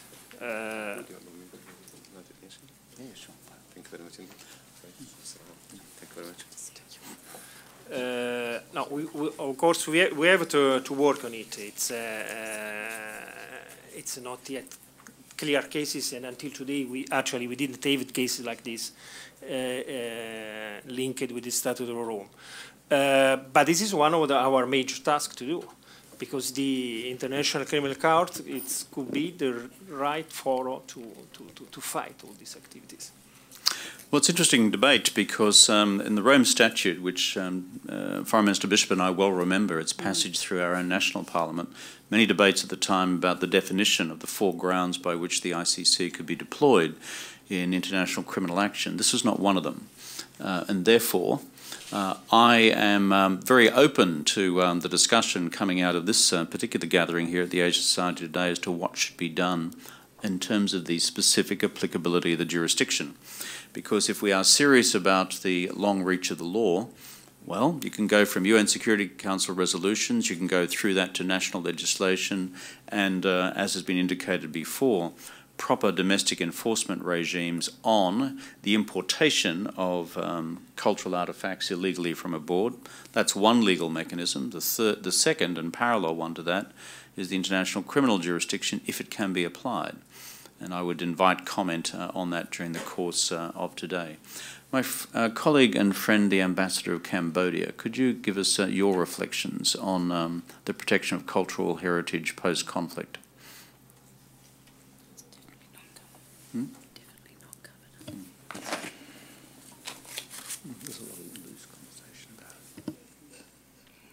thank you for the opportunity to address this audience. As you know, our country has been at war, civil war, for over 3 decades.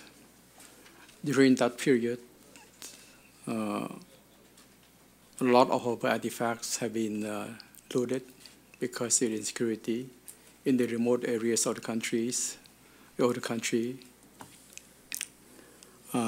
There are a lot of temples, and for those temples have been looted. But after we regained our peace, our government have been taking some steps to protect our heritage. First, to rebuild what we have lost during the war, civil war, tangible and intangible, but we're talking now about intangible and by tangible. First of all, we try to preserve and protect what we have left. We try to the main thing is for the remote, we stress on the remote area of the country. Those people who live on those sites, we want them to stay there to protect those temples. To do that, we try to give them jobs, train them to respect and to love what they have and what have been left from our ancestors. We told them that this is our culture, our identity. If we don't have the identity, we don't have history, we don't have anything as a nation. And we try to give them jobs, give them work to do through development of tourism. Second, regarding the artifacts that has been looted and sold in the art market in Asia and Europe and America, we have been working very hard. We form of a group of archaeologists, of art lovers, of civil societies, of lawyers, to look into how we get back what has been looted from the country.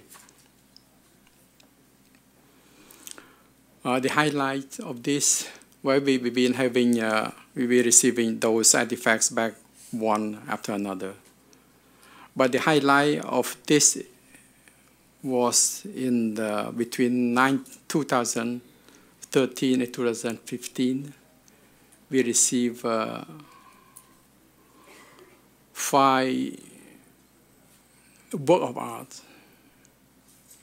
For us, there are no values, but in the art market, each one of them are valued at between $2 to $5 million. We received back 6 of them between those 3 years. The first one, this started with the lawsuit. This is the cooperation between the United States of America and Cambodia. We have the MOU between our 2 countries, and with the assistance of the district attorney office, U.S. Attorney Office of Southern District of New York, we have here present Ms. Sharon Levine, Sheena. Ms. Sharon Levine, she was the lead legal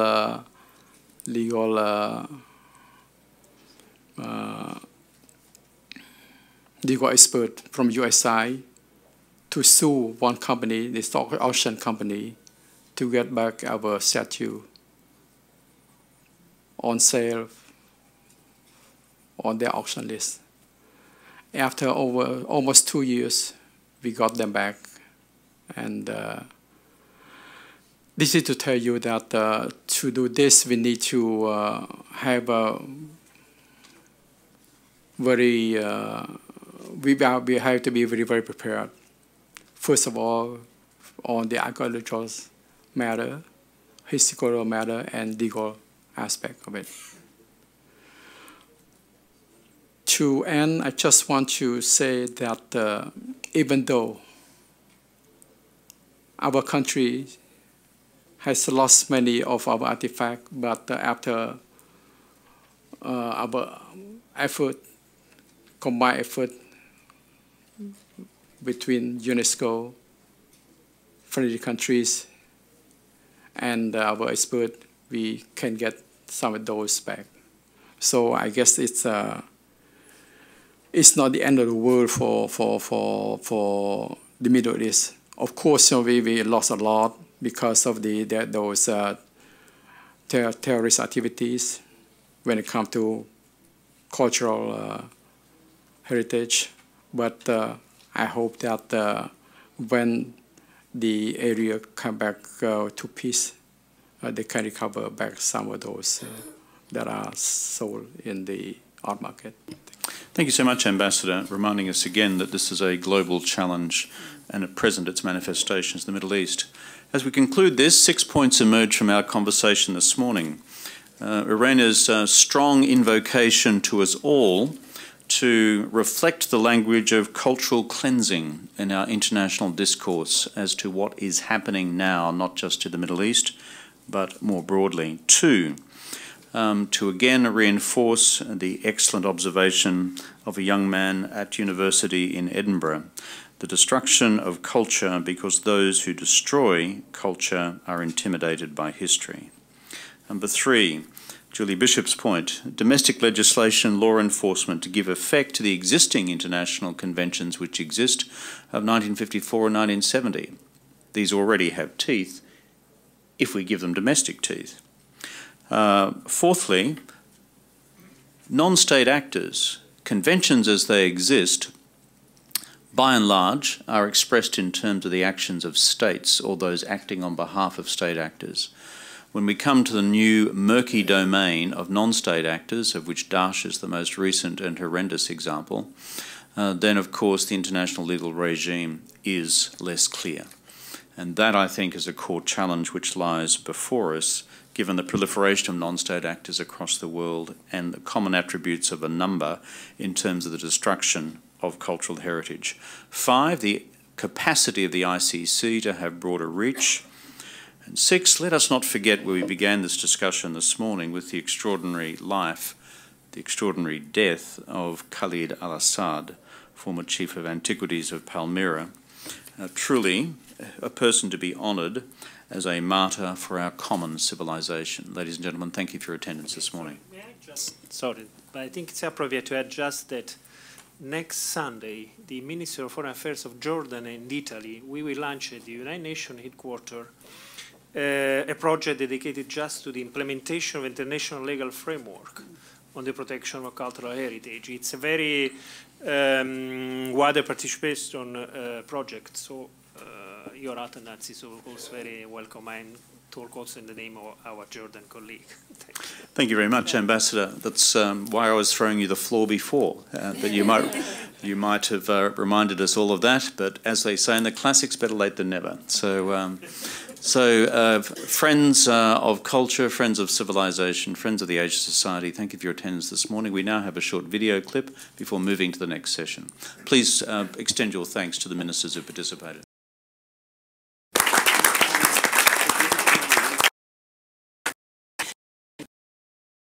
Kevin, thank you.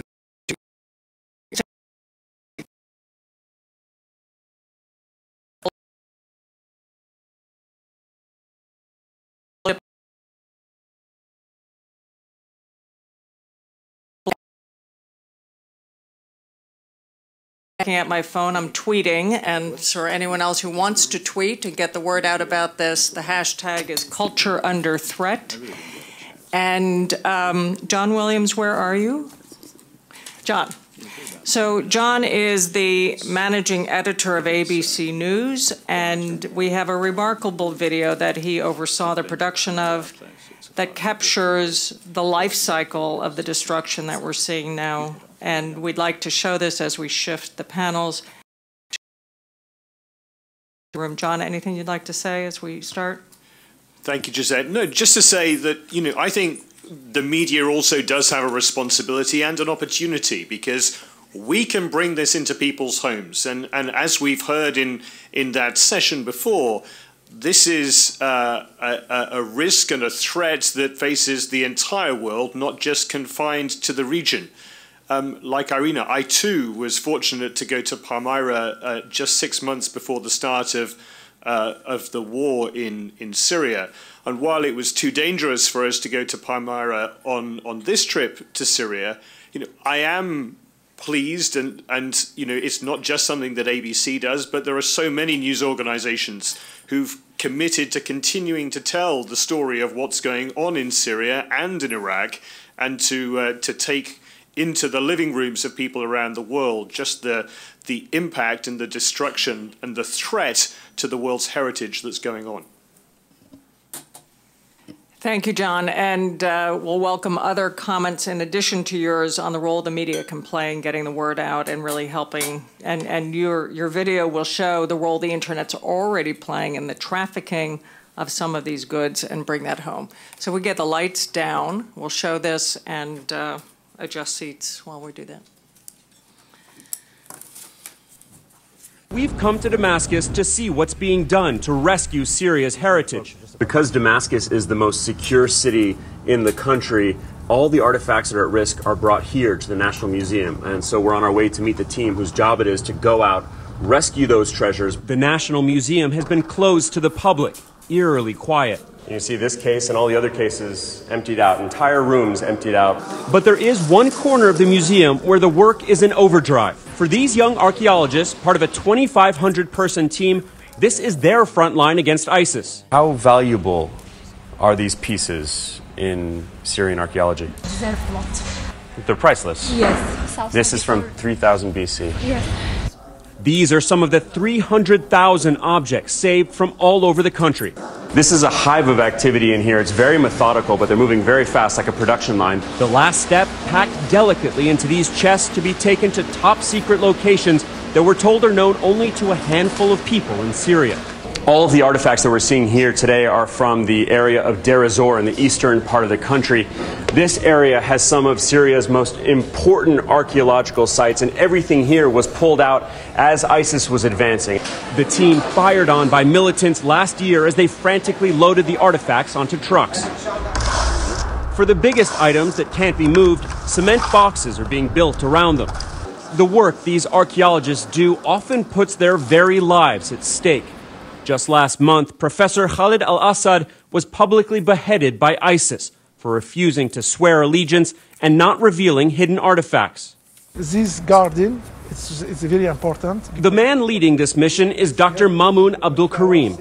The strategy to hide all things, because we don't know when the crisis will finish. While touring a 3rd century reconstructed synagogue, Abdul Karim tells us his mission is not political, despite working for the Assad regime. Your message is we are trying to protect the world's heritage. Exactly. It's not just Syrian heritage. It's humanity. It's heritage. You cannot all civilization, Jew, Christian. We have one civilization. Sharing in that duty, even those who oppose the Assad regime. Both sides of the divide, they go out there and risk their lives. So this link is going to be needed once this conflict is over. From Ohio, Professor Amr Al-Azam helps oversee a team of monuments men, volunteers working on the other side of the front lines, even undercover in held territory. But no matter how hard they work to protect and track these items, the global trade in looted antiquities is booming. Buyers as far away. You know, everyone here is probably expensive things. Professor Mark Al-Tawil is an expert in what he now calls blood antiquities. The scale is massive, and it's certainly funding a lot of groups in the conflict. to me, sort of the leading. What kind of prices are we talking about? Large bikes sell for hundreds of thousands of dollars. So objects have tremendous. He says most of the illegal trade occurs online. Yeah.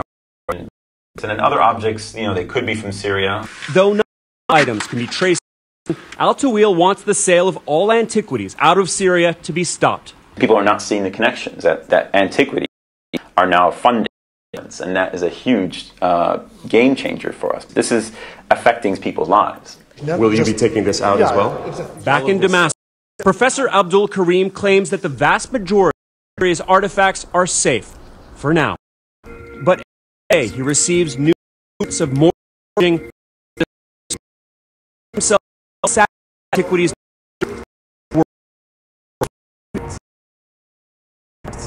But we need to be more. We need to have some hope to continue our work. I'm Alex Marquardt in Damascus. Thank you, John. Okay, I think we need to move. Kate.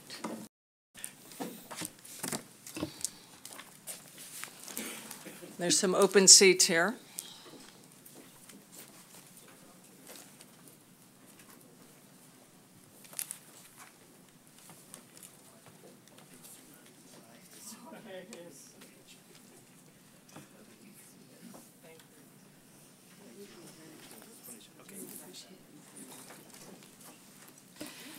So this section of the program, we not only want to identify, discuss, and prioritize actions, but also to hopefully leave here with a sense of forward movement in where we're heading. And I'm going to turn to Deborah Lair and Kate to kind of walk us through a matrix of actions, and then we'll your where we and if decide the former of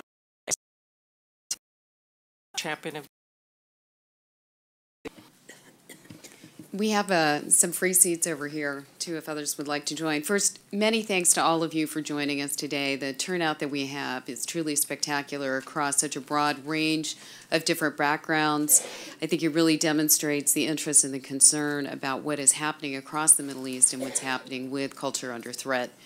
I know that you've been very patient in listening, but we thought it was very important to really hear from the governments, to have them have an opportunity to voice their concerns and really understand the challenges that they're facing and what they're looking for in the types of support that can come from a group like all of us.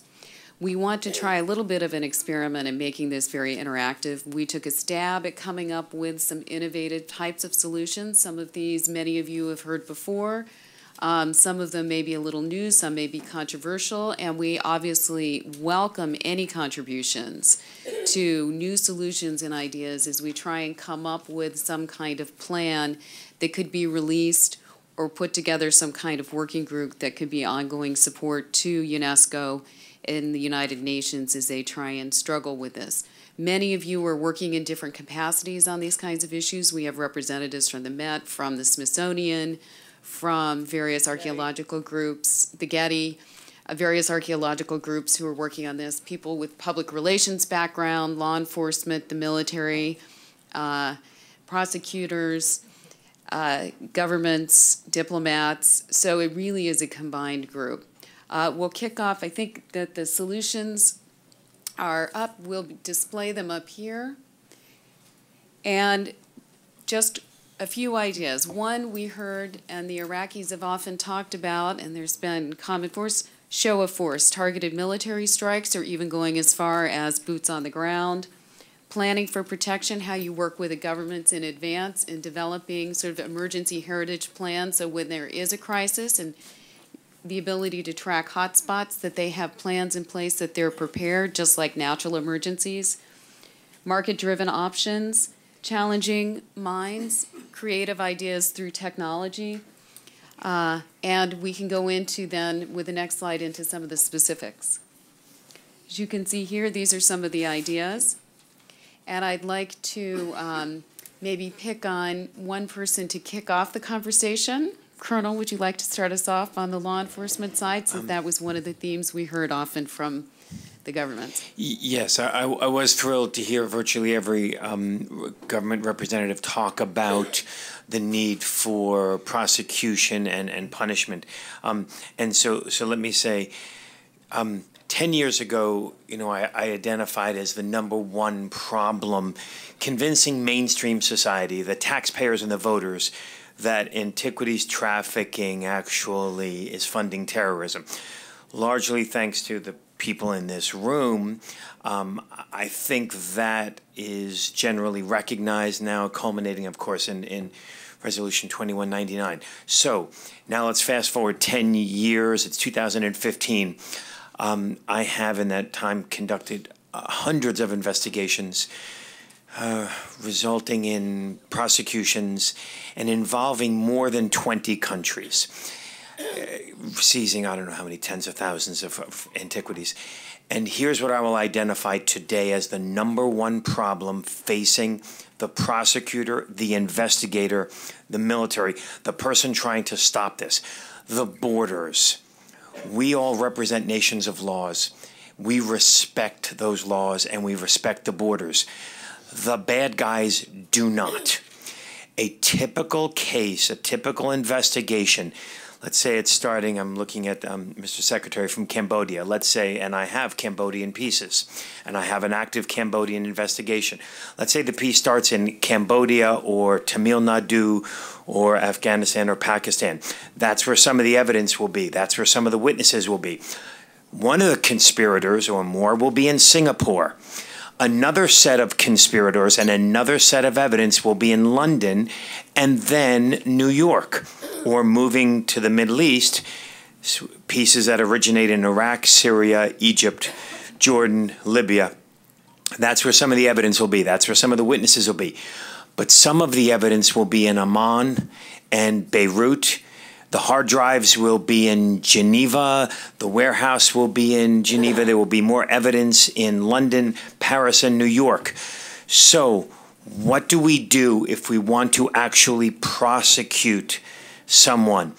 The bad guys move at the speed of bandwidth. Once an investigation is launched in New York, the bad guys have the ability to pick up the phone or get on an email and tell their conspirators in various parts of the world, move the stuff, erase the hard drive, delete the email, move the warehouse. Well, that's what the speed they move at. We in law enforcement cannot just pick up the phone.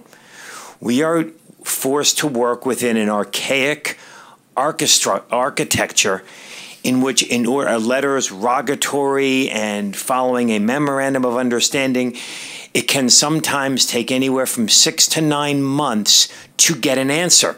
If I have an informant who is prepared to give me information to get a search warrant, and that informant is in Beirut, I can't just put that person on Skype in front of the judge that I need to search to do the search warrant. I actually have to request the various permissions. And by the time that happens, for those lawyers in the room, and I know there are a lot, the information is stale. You can't get a search warrant on information that is older than 30 days. And so every time someone says practical measures, my response is scrap. You said you wanted me to start this off. Scrap this archaic system where we have to communicate through letters rogatory. Scrap that we have to go through the Department of State and the Department of Justice in individual countries. Give us the ability to do what we do in real life. If I have a murderer in New Jersey, I pick up the telephone and I talk to the local police department in that place in New Jersey, and I'm there in an hour. That's what we need to have the ability to do. We have good people throughout the world who care about this stuff. And we have sufficient laws in many respects. I mean, some country we could all do better, but we have sufficient laws. I personally, from my perspective, I don't need increased import restrictions. I don't need increased export restrictions. I just need the ability to pick up the phone and talk to someone in Tamil Nadu or in Geneva or in Beirut or in Rome and get the information in a timely fashion so that we can act on it, catch the bad guys, and put them in jail where they belong and return the stolen, priceless heritage to the country where it belongs. Excellent. Would anyone like to add on the law enforcement side? So one of the issues around import restrictions that has been somewhat effective and sometimes controversial has been the cultural memorandums of understandings led by the State Department. And there had been discussion coming out of the Cairo meeting on having a regional MOU through the Arab League that could move on a quicker basis than having each of the member countries negotiating one of these agreements. These tend to take a long time. For Egypt, who had applied for emergency measures in the midst of their crisis, it's been a negotiation that's been going on for almost 2 years. But if they can actually be implemented on a more expedited basis, it's something that can be very effective in stopping the borders. Iraq has one, and hopefully with legislation we'll be able to do the same thing with Syria. Catherine, I don't know if you have any thoughts you'd like to add. You've been doing a lot of work in the region there, and it's important what you're looking at. Sure. I wanted to thank you for bringing that up. The legislation that's proposed is currently pending in the Senate, and it's Senate Bill 1887. And it would restrict the import of Syrian antiquities. And what Deborah mentions is really important because the restriction for countries that the U.S. does not have diplomatic relations with requires legislative action, which creates a whole other hurdle in addition to trying to get an MOU. Now, for Iraq, we've had that legislation in place now since 2008. But as an archaeologist, I can tell you that Iraqi material and Syrian material can often be very similar. So it's really important for us, for the Iraqi material as well, to get the Syrian import restrictions in place. So that Senate Bill 1887, it's been introduced by Senator Casey from Pennsylvania. And the other legislation I wanted to mention was HR 2285, which has been introduced by Representative Keating. And that speaks much more to the enforcement side of things and dealing with it within U.S. domestic implementation. If anybody would like to make a comment as well, if you could just tip up your, yes, please, and we'd be happy to call on you. Okay. First of all, let me just say thank you, Josette, and the Asia Society team for really putting together this amazing program. I was very much reminded of the last time when we did something like this, which was called Beyond Bamyan. Will the world be ready next time? And what's very sad is to recognize that the world wasn't ready the next time. And one of the reasons why it is that I think we are caught between lawless non-state actors and the lawful countries that are trying to do something. The speed is obviously a huge problem. And I think there is something about immediate solutions and intermediate solutions and a long-term education. It seems to me that one of the areas we learned from Afghanistan is that we also have to think about what happens when the objects are confiscated. And that is that, in fact, we may not be able to send them back to the countries that are right now in the middle of a huge, horrendous war. So we might want to think about, and that's not in one of your solutions, is there a way to create a way station, an interim museum, which was actually done in Switzerland for Afghanistan. And that is that the objects come together so we don't have the situation that happened in Cambodia. Things got looted, stolen, sold as they get captured, so that with the law enforcement, we also have to do something about the heritage itself. And I think that would be another way to also just stop this idea of the commercialization of looting that then profits those who are doing the destruction. So that may be one of the ideas that we really put together, and resources have to be borne by a number of groups, government, non-government, and otherwise, so that there is something about safekeeping of the objects that are confiscated. Because otherwise, everything else takes much too long, and we can't wait for that while the things are getting destroyed.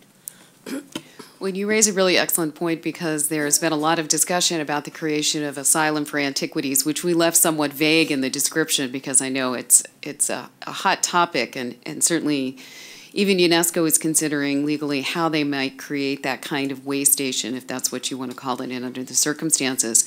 On that, I know Richard would like to talk, and Richard, I'm not sure if that's related to the asylum issue. If not, maybe if we can keep on that topic for just 1 minute, if people are going to address that issue before we move to the next one. Yes. Please. On that topic, Vishaka has given us a perfect opening. I'm with the Association of Art Museum Directors. Vishaka is one of our former presidents of our board, and I'm happy to say that the association is working on protocols for safe havens. We have a vetting process, and we're almost through that vetting process. And so we're very excited that we can share this eventually with the U.S. community of museums and eventually the international community.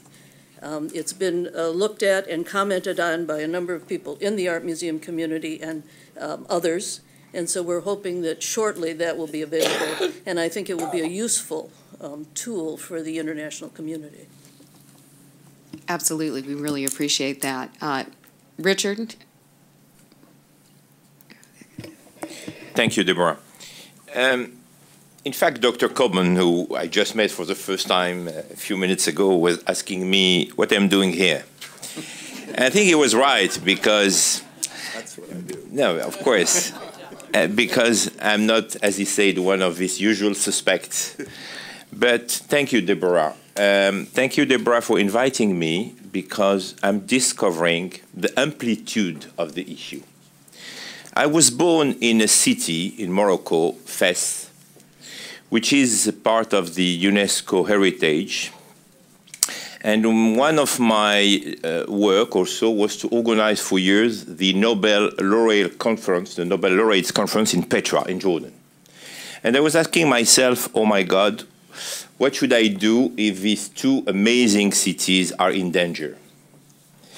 First of all, I think, Deborah, we should bring here in the conversation much more CEOs, much more people from the private sector. The coalition should definitely be supported by the private sector. Two, I think we should launch very quickly a big worldwide campaign, a media campaign. And would be happy to commit and to help you. WPP, the Global Communication Group, is part of my shareholders, and I'm sure we will be happy to support. Because at the end of the day, I see many doctors here around the table. I see many great experts. But I think we should target now urgently the youth. The youth through social media campaign. And as we saw in a very great movie from ABC, you see these young Syrians who are super committed to try to protect part of the heritage. So definitely, I think we should talk to the youth. The coalition should definitely get some financial support from the private sector to do this campaign. And of course, we cannot compare what is not comparable, but when we see what we did with the anti-poaching campaign, and I'm quite involved in Africa, and I saw the past 2-3 years what we were able to do to fight against this anti-poaching campaign and to support financially all these actions, I think we should take some best practices of what we did, even with, when I started CGI, the Clinton Global Initiative, years ago with President Clinton, we built this DNA of the CGI through commitment. And I think it's important to get some commitments from, again, the private sector and from governments. Because at the end of the day, forgive me to be very basic, you have great ideas here on the chart, but you will need money. And you will need support from the people who can really be game changers. And This is a little contribution, not at all being an expert like you, doctor, but I think we should definitely launch very quickly through the coalition this awareness campaign, because I'm not sure the world is really able to measure the amplitude of the issue today. If I could just say, this is a wonderful offer, and Richard Arias I know well from my time as Vice Chair of the World Economic Forum. He's part of the magic behind a lot of the things that move the world on those forums as Executive Chairman of Publicis Events Worldwide. So thank you, a very significant contribution. If I could, if we could just go to James for a moment from the Getty, James Kuhn, are you here? You had a great op-ed in the Wall Street Journal this week. And I'd love for you to just surface a few of the ideas that I think you had on there, just to get them up here for comment also, including work on the borders, policing the borders, and boots on the ground in the UN. Thank you very much, and thanks for the invitation to hear all the good ideas that have been presented and discussed. Well, the ideas that I had are the ones that you identified, and some others, but I have to say that I'm concerned a little bit about what I hear in the meeting this morning, because I do feel like we are missing the big issue, and that we're looking at something that could be described as relatively low-hanging fruit. And those are the portable objects that move across borders, because we have a regime in place, however successful or not successful it is, there is one in place to prevent that movement of illegally excavated objects across borders, first at the border itself, the border then of Iraq and Syria, and neighboring borders, but then beyond that as well. So we have something in place to deal with that, however effective or ineffective it might be. But the larger one is the one that was raised, I think, by the ambassador to Italy, and his government is identified with calling for blue helmet actions, because the Temple of Bel wouldn't have been stopped by policing the borders to protect, to inhibit or to restrict the movement of portable objects. It would only be stopped by people protecting the site. And it's going to take boots on the ground to do so, and anything less than that, I think, is going to be less than effective. And I think that while we concentrate on the portable objects, that we are also doing something that is perhaps injuring or weakening our ability to respond. And that is that we are not, at least to my knowledge, identifying firmly and convincingly the extent to which the trade is funding the terrorist activities of ISIS. It's said and it's repeated, but there's little, as far as I'm aware of, concrete evidence to that effect. So we're putting, as it were, all of our efforts in an area that might be described as low-hanging fruits. It might also be less than we say it is, and therefore might be weakening our position and our argument for it. And so I would like to see two things. One is I'd like to see something clearer, something more convincing, something more precise, something that has some strength behind it with regard to the consequence of the portable object problems.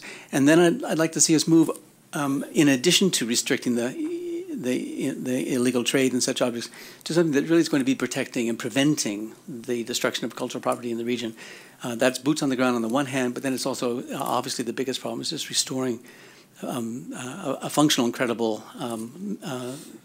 government in the area, policing in the area, military in the area, all the things that are going to be long-term solutions to a very difficult and problematic situation. Those are all really excellent suggestions, and I think one of the biggest challenges is one that you put your finger on, which is coming up with realistic numbers. And that has been a big challenge in the community. We've been asking UNODC to try and use the formulas that they've used through drugs and some of the other international global crimes to see if they could come up with some realistic numbers on the trade, because we all bandy around a $6 billion figure that I think is about 15 years old and that certain people claim they made up. So trying to come up with something that's much more realistic would help on the credibility, as you said, in identifying where the real resources need to be placed. I think the number of tents went up on this side. Emily, I think you. I just wanted to mention, and it shows, it sort of highlights the degree to which we're all doing things, and our communications probably isn't as good as it could be. But anyway, to the gentleman's points over here, the Met will host on Tuesday the 29th at 4:30 a conversation. It's sponsored by the State Department and the Met, Conflict Antiquities, Forging a Public and Private Response to Save the Endangered Patrimony, addressing this private support issue, engaging the role of private institutions and collectors who are very important in these areas in this, and also can be supportive as part of the private sector, as a matter of fact, significant part of the private sector. So anybody who would like to attend that can be in touch with us at the Met. You're welcome to come. Gentlemen, yes. Thank you. I think we have a golden opportunity. I'm sorry, could you introduce yourself? Oh, sure. We can't actually see the tents way down here. Sorry. I'm Larry Coben, the head of the Sustainable Preservation Initiative and the usual suspect commentator. I think we have a golden opportunity here to do work not just for culture in conflict areas, but for everything, and I would hate for us to lose sight of that. I have a very difficult time distinguishing between someone blowing up a temple and a threat of war and a real estate developer driving his bulldozer through a pyramid and destroying an ancient structure or an ancient site. If we're concerned about heritage, then we should be concerned about all of those and use this as a rallying point, especially because I think we have a better chance to accomplish things in non-conflict zones. It's not to say we should ignore them, but if we focus all of these resources and all of our implementation on these 23 things in conflict zones, I think we're going to lose an awful lot of heritage in the rest of the world, because every day we lose more heritage to economic development and looting outside of conflict zones than is disappearing every day in the Middle East. And I don't want us to lose sight of that. And a lot of these regimes that we're talking about, I think you can probably get more countries to jump on board if it's relevant to the heritage in their own places. And I just don't want us to lose sight of that. The second thing is, we talked, I think it was Secretary Bukova in the beginning talked about the millennial goals. Many of these don't fit into the millennial goals, which are about alleviating folks from poverty. Heritage has an important role to play, and the Millennium Goals are the most powerful tool you have for incorporating a broad network of nations. You know, we work every day on relationship between economic development and heritage and implementing that, and I think we should take advantage of the incredibly talented people. I think it will interest the CEOs a lot more as well, because I used to be one. If we can, in fact, make this a very broad-based campaign pivoting off of culture in conflict to cultural heritage more broadly.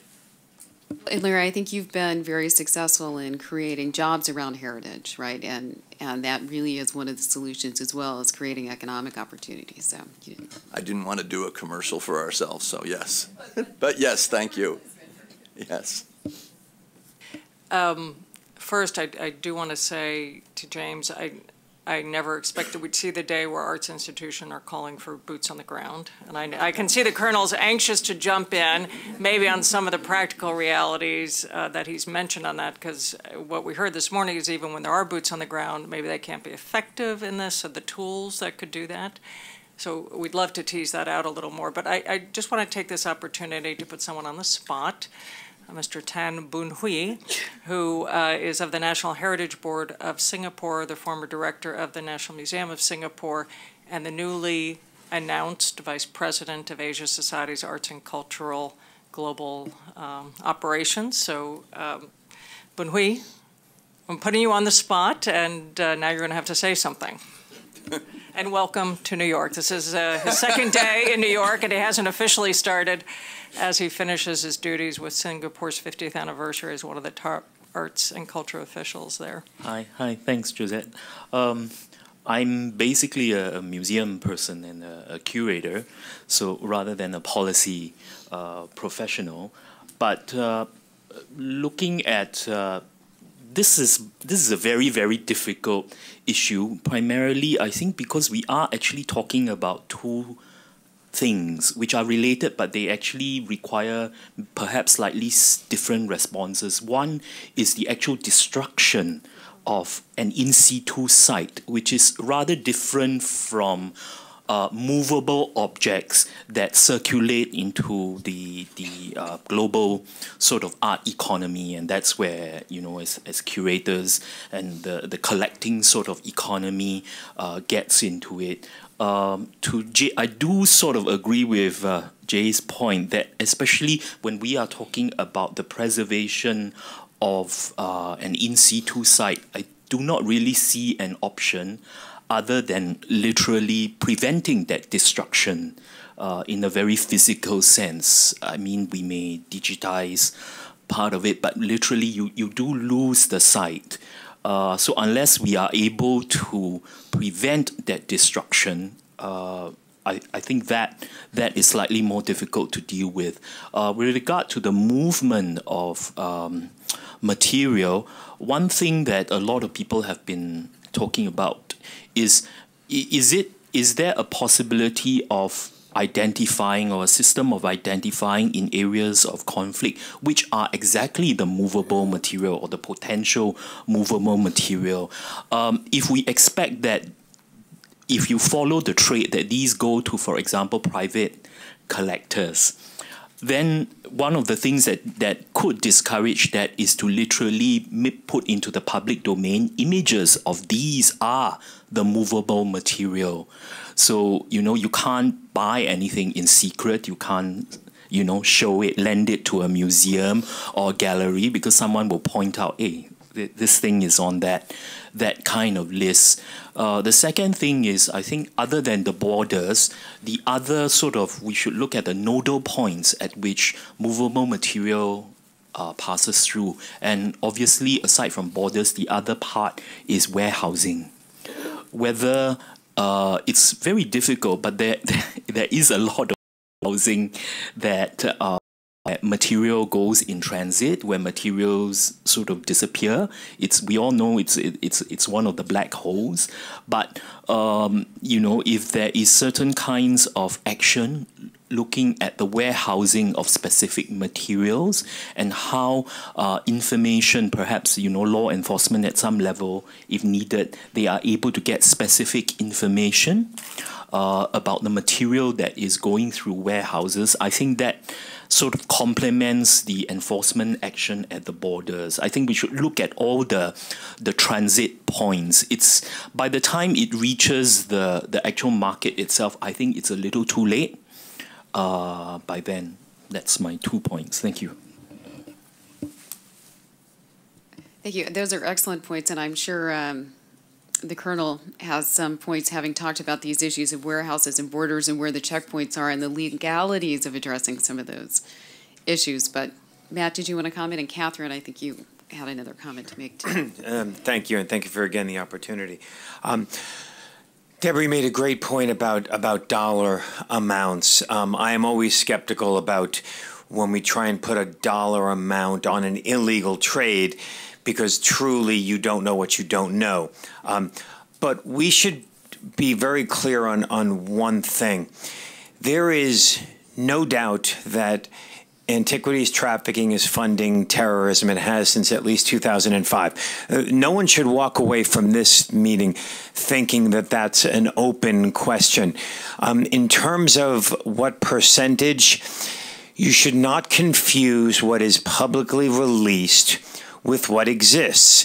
Like it or not, because of the connection with terrorist activities, the vast majority of this information is classified. Every time I speak about it, I really have to clear it and make sure that I'm not releasing classified information. Going back to 2005, when Al-Qaeda was funding its activities through the use of antiquities trafficking, it was second only to kidnappings and ransom. That's real figures on a daily basis based on my activities for 2 years tracing this. It was their #2 source of funding. Dollar amounts, a lot. When you recognize that each dollar means a bullet and a bomb that's going to kill somebody else, you know, $1 is too much. move now to ISIS. ISIS, the speakers before were so spot on accurate. ISIS has institutionalized what Al-Qaeda had done in the Middle East. They have not created any new structures. It's the same smuggling architecture that has been in place, but they have institutionalized it. They have, by the most recent tally, 4,500 archaeological sites in their area, and they are making tens of millions, and that, I'm telling you, is a low figure. That is not exaggerated when the G7 came up with that number.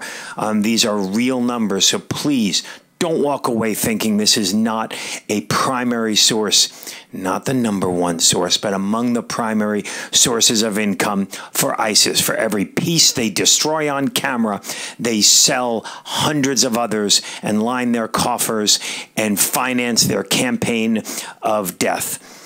With regard to boots on the ground, I support boots on the ground, knowing full well that it's probably going to be my boots. But it has to be part of an overall strategy.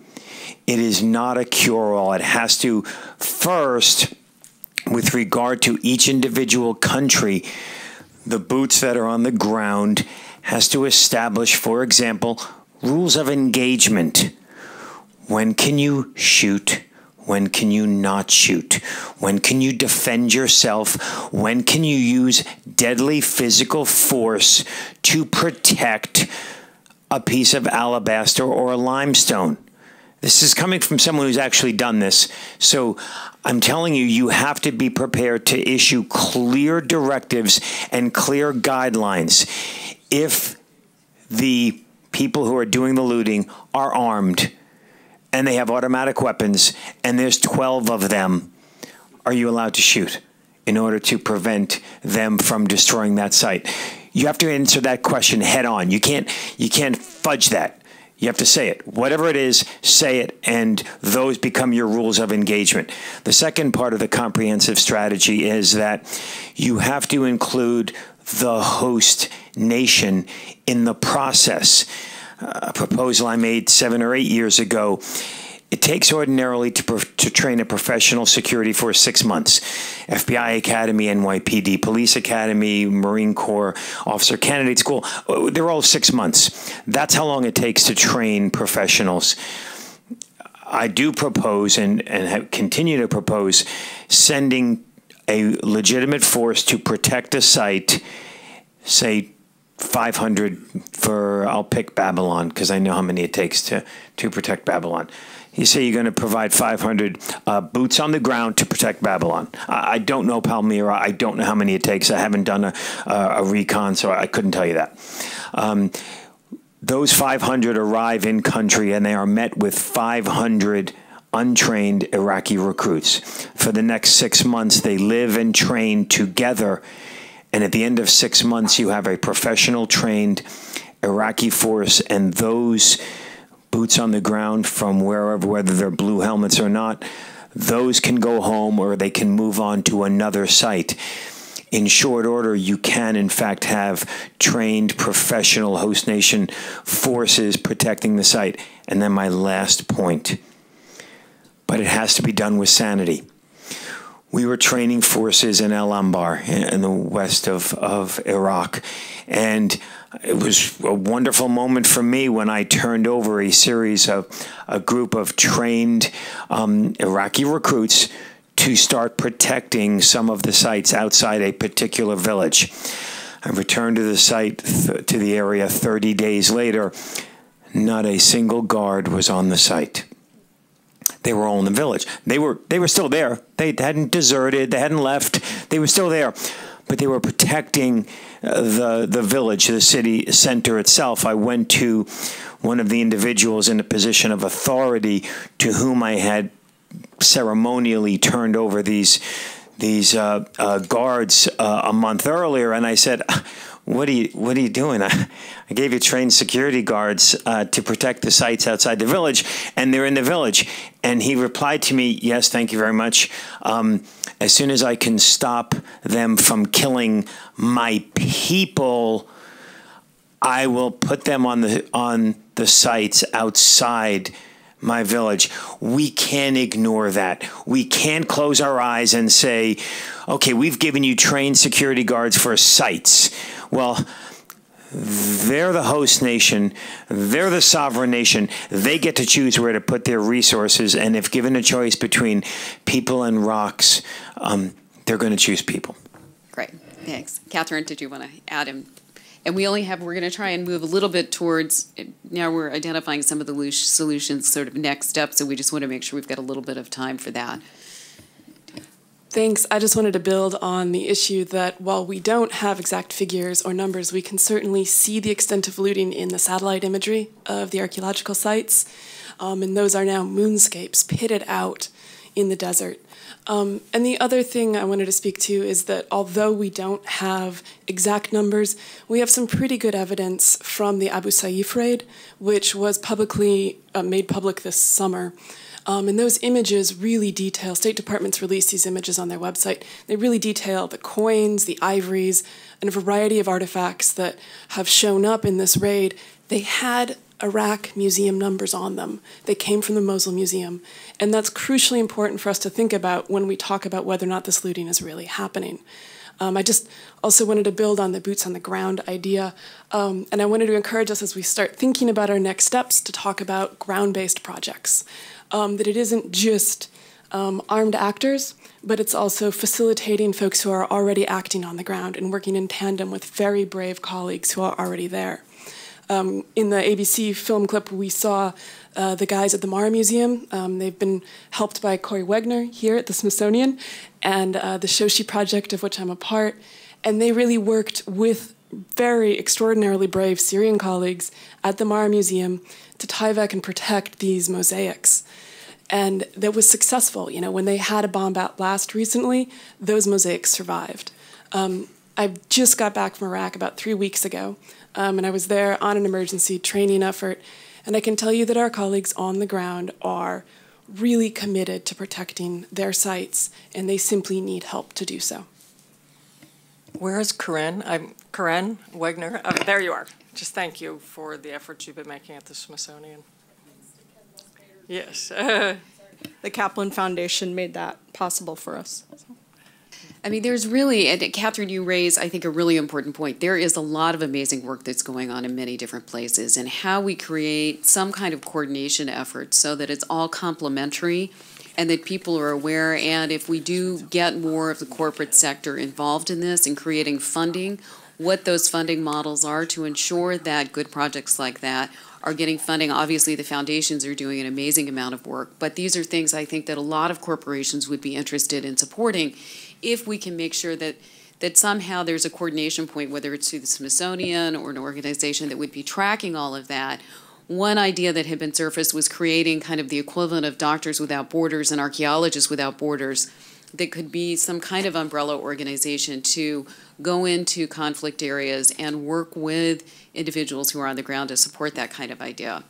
I think we have a tent up here, and then Tess, if you want to. Thank you for having me here. My name is Mark Mazerovsky, and I'm with the Holocaust Art Restitution Project. So I am the proverbial outsider, but I've been working with the idea of with looted objects from the Second World War, but as my experience has shown, the methods of looting and recycling are pretty much the same, whether it's 1935 or last week.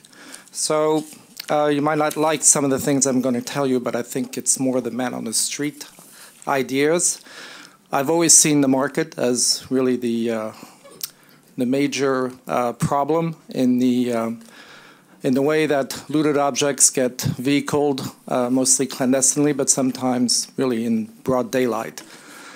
So I would like to propose very briefly that the documentation for these kinds of objects should be extremely tightened and far more examined, almost to the point where they should be regulated. And I know that the German government came up with some idea like this, but they didn't seem to follow through, at least for now.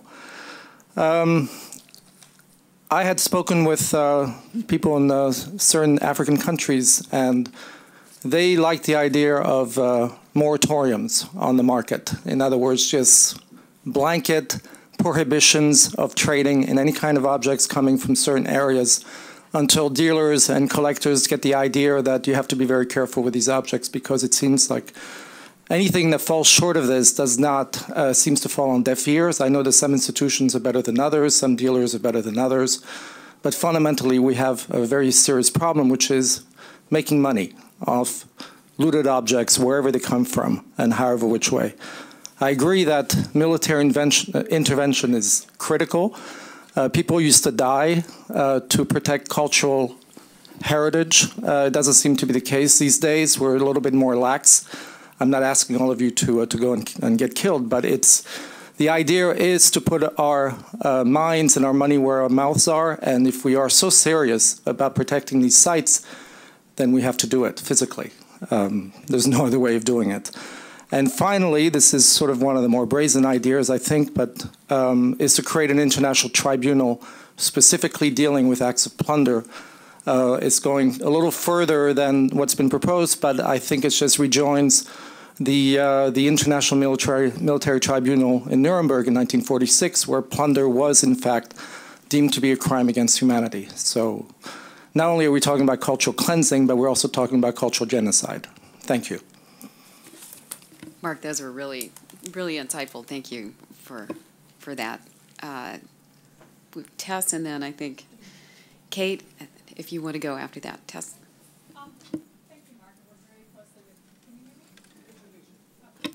Hi, good afternoon. My name is Tess Davis, and I'm Executive Director of the Antiquities Coalition, as well as a lawyer with a background in archaeology.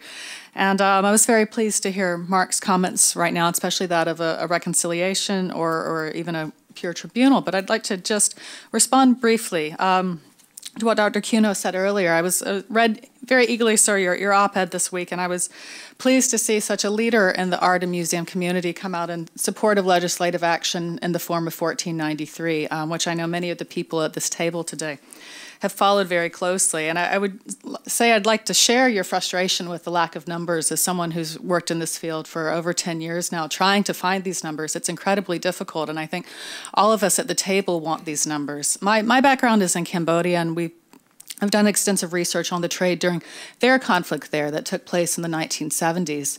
And I would just like to stress, as we think about these solutions and the urgency of them, that it's only become possible now 40 years after the war to know what happened, to have any semblance of what happened, who did it, why, how. We don't have 40 years to wait before we take action. We can't wait for the good numbers, even though I completely agree we need them very desperately. Yes, I'm Kate Seeley, Senior Vice President of the Middle East Institute, and it's been a great honor to be engaged in this forum today. And I wanted to pick up on a few ideas that Deborah mentioned and the foreign ministers mentioned earlier, and that's about the issue of really building a framework to coordinate all the activities across these multidisciplines working in this field of heritage, fighting heritage destruction. We have academia involved, NGOs, government agencies, and the fear is that there can be redundancy. The fear is that there can be overlap, and we need to figure out what this umbrella group can be to create the framework to better coordinate all these activities so we can maximize impact and minimize redundancy.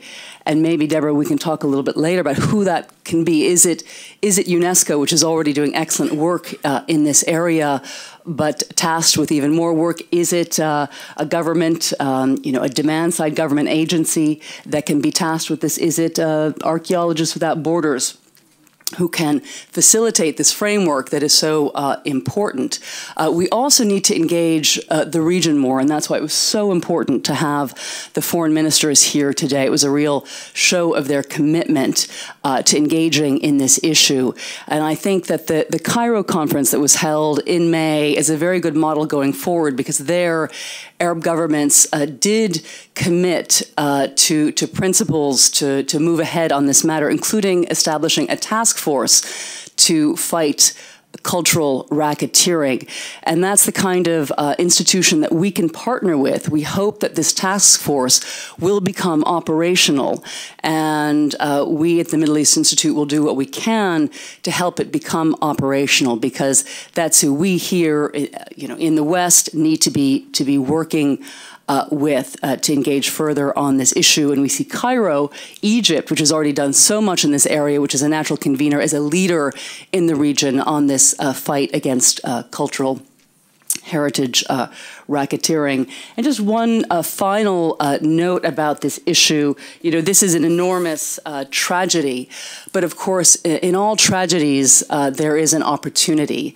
And I think this issue allows East and West to come together, to work together, to fight the destruction of our shared humanity. So this really is, there's an opportunity to do what the Asia Society is committed to and what MEI is committed to do, and that is to build bridges through this tragedy.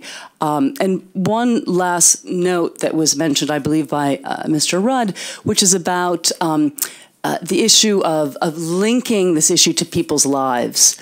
People's lives are at stake here. That is the priority, and we need to do a better job of explaining to the people in the region how it is that protecting and preserving monuments and shrines and stones is about actually working toward their well-being and the sustainability of their communities. That is needed to be repeated over and over to continue to build trust. Thank you. Hi, my name is Rick Ali. I'm an archaeologist at Boston University, and at the risk of beating a dead horse, I wanted to continue talking a little bit about the points that were raised by Mark and Colonel Bogdanos and some others. You're a professor to me, Colonel, with all the work you've done. But I think it's important to when we think about the looting issue, which is separate from bombing sites and blowing things up like that, to remember, as you pointed out, that this is also about the archaeological context and information, which is so precious for helping us to learn about these cultures and sites.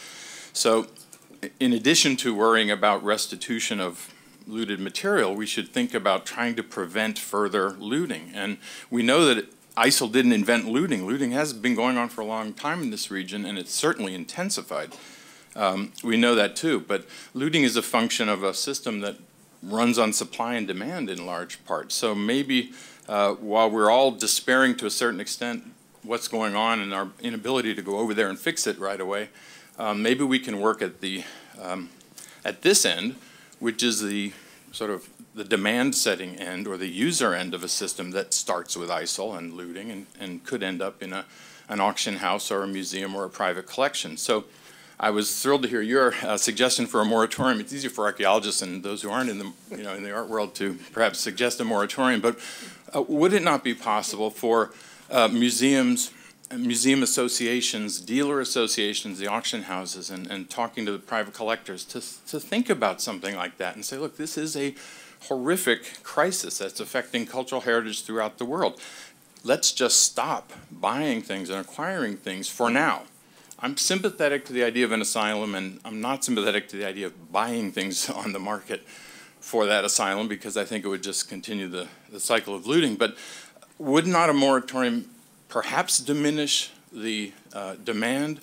And if not, you could say, well, Germany wouldn't do it. Maybe we'd have at least the moral satisfaction of knowing that we were trying to do the right thing here and sending a powerful message, not just to ISIL, but to everybody in the world, that this matters and this is something we could learn from. So I liked your thought of a moratorium and just wanted to comment on that. Thank you. Great, thanks, Rick. Larry, did you have something related to this topic? Yeah. Okay. Sorry, I'm Larry Rothfield from the University of Chicago Past for Sale project. I just wanted to follow up on the idea of a moratorium by suggesting that, although that I think it's a wonderful idea, I think the reality is that we've got a global market, so that it's going to be very difficult, I think, to actually enforce a global moratorium unless we have other techniques in place to police the market, but also to allow the market to police itself. So I just want to make 3 suggestions of ways in which we could, understanding that this is a black market and trying to police it where we can, but also to try to reduce the market in various ways. So market reduction strategies that we talk about in relationship to other markets involve things. Number one, transparency requirements for we could require all sales of antiquities to involve over a certain threshold to involve registering that antiquity, putting a photograph of it in a registry. We could also impose something like a pollution tax on sales of antiquities. Understanding that even legal sales that are of antiquities that are perfectly safe are sending a signal to the black market, and that signal is spurring more looting. And so the model of a pollution tax where you're trying to produce something that's good for the public but produces bad externalities is something that is well understood in policy fields in other areas, and that money could go directly to the kinds of support for local efforts, to monitoring of sites and other work that we're talking about having an umbrella organization perform. The last idea that we're working with at the university is, and other people have been proposing as well, is to try to shift the market away from a market in which collectors buy antiquities, to try to reduce the market demand for buying of antiquities by developing a leasing market, so that antiquities collectors would, instead of going onto the black market and buying dodgy antiquities, would have a chance to take one of James Cuno's antiquities from his storeroom, perhaps, and in exchange donate, to the same kinds of efforts that are going on here. Well, that's definitely one of the more innovative ideas in the leasing. Certainly. One, just getting back to some of the practical ideas that had come up, one was the importance of sort of knowing what you have. And Bonnie, I wondered if I could sort of pick on you to talk a little bit about the World Monument Fund and the fact that you focus so much on inventories and how many of the countries that we're talking about don't have the inventories about what they've actually excavated or even digitized inventories from the museums. Thank you, Deborah, for that invitation. I'd just like to pick up on a couple of things that have been said earlier by others, Larry Coben in particular, about the fact that this is a universal problem. It's not only an issue that's associated with places that are under particular threat right now. What Matthew said before about the antiquated nature of the criminal justice system, the nature of the heritage management system around the world is also very antiquated. Perhaps not so much in Western museums, but if there were some way that Western museums could share their capabilities in terms of heritage management and inventories in particular with museums in other parts of the world, that would be a collaborative activity in the long term that would make a lot of difference. We are involved with the Getty Conservation Institute in developing a site inventory system, which is called Arches, which has been made available at no cost and is maintainable at no cost because it's open source for specifically for countries to be able to manage their inventories of heritage sites. There hasn't been a huge amount of pickup on this, in part because of the lack of commitment to the staffing costs of managing heritage management systems. And so I would probably put that on a wish list in terms of planning for protection, to invest more resources and to try to raise more visibility within through this network that you've established involving the foreign affairs departments of the countries, of the necessity of investing more resources in heritage management.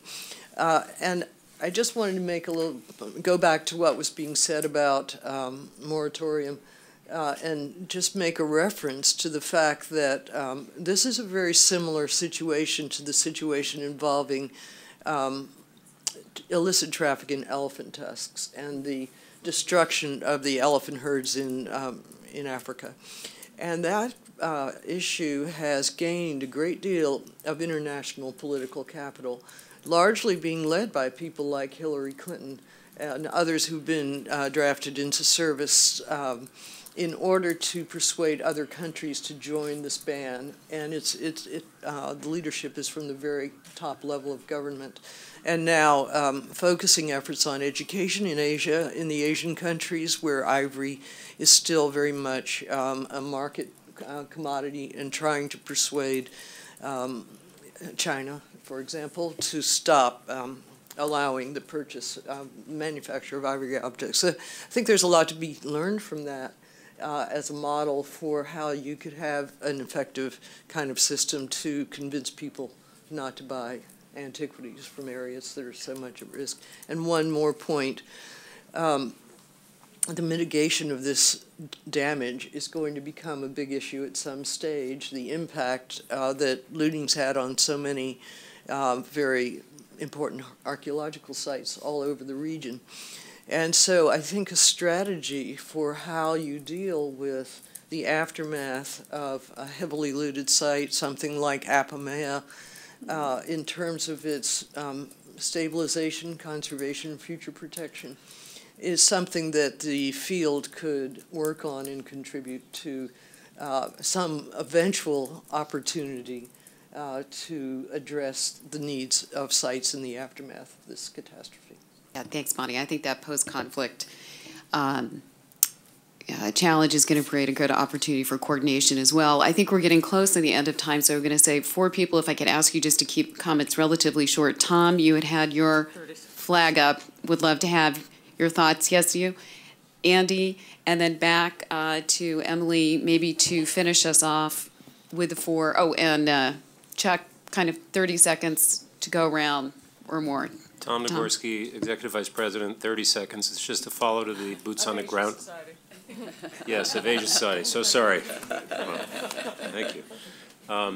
It really came up when James and Colonel Bogdanos were talking, but boots on the ground spins my mind into planes in the air. And when I hear all the talk about war crimes, I just take it to another level, which is maybe also very provocative, which is if we see, and we know we can see, ISIS or whoever they are headed for Palmyra or someplace else where there's an open view, and we think it's a war crime, that's a very, very heavy couple of words, then is it okay to strike? And if not, why not? It really probably is a question that should have been posed to the foreign ministers as well. You see Tom's background as a head of ABC News International for many years and on the front lines of these war zones. Abby Stenglin, K2 Intelligence. Along the lines of comments about cataloging and documenting, I just wanted to mention that our firm has recently partnered with a group that's developing a non-invasive, unique plant-based DNA marker. And previously they've used it for food safety reasons, and also it's now mandated for certain DoD purchasing. So we've, different applications at this point, but we've just been considering whether there may be some use in terms of marking antiquities and blocking illicit purchases. And Abby should mention where she got her start. Manhattan DA's office.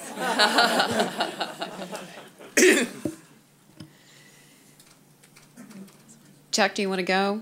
Yeah. Okay. 30 seconds, 3 points. I'm Chuck Henry, President of Council on Library and Information Resources.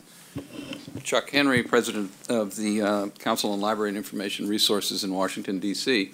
3 points, Deborah. One, I think we cannot overemphasize the importance of the use of technology for this crisis. For some of the reasons that Bonnie was talking about, the construction of a digital repository, or what I would call a digital library.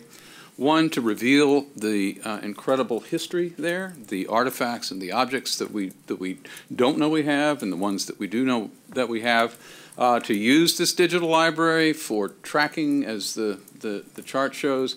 Crowdsourcing. There is wonderful software now where 10 people can take pictures of different parts of an object, and the software will reconstruct a 3-dimensional image of it.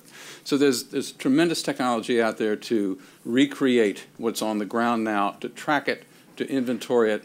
as well as to engage, I think, a wider population with this region and with its history. Second point, because of the importance of technology in response to this crisis, I would love to see and even participate in a multinational collaborative effort to create a digital library for the Middle East. Just build it. We can do it. The technology's there. It's not that expensive. It's a matter of will and a matter of focus. Last point, if you build a library like this, if you build a repository of this scale, it is itself a recreation of history. It becomes a historical narrative unto itself. And because it's virtual, it's a history that is well beyond the reach and the touch of a terrorist weapon. Yep, excellent, excellent point. Andy, did you want to comment? Andy Vaughn, I'm the Executive Director of the American Schools of Oriental Research. Over the last year, ASOR's been involved documenting damage in Syria and Iraq, and it's been a very depressing thing to do. I've also been encouraged at how traditional academic boundaries and competition boundaries have disappeared over the last year.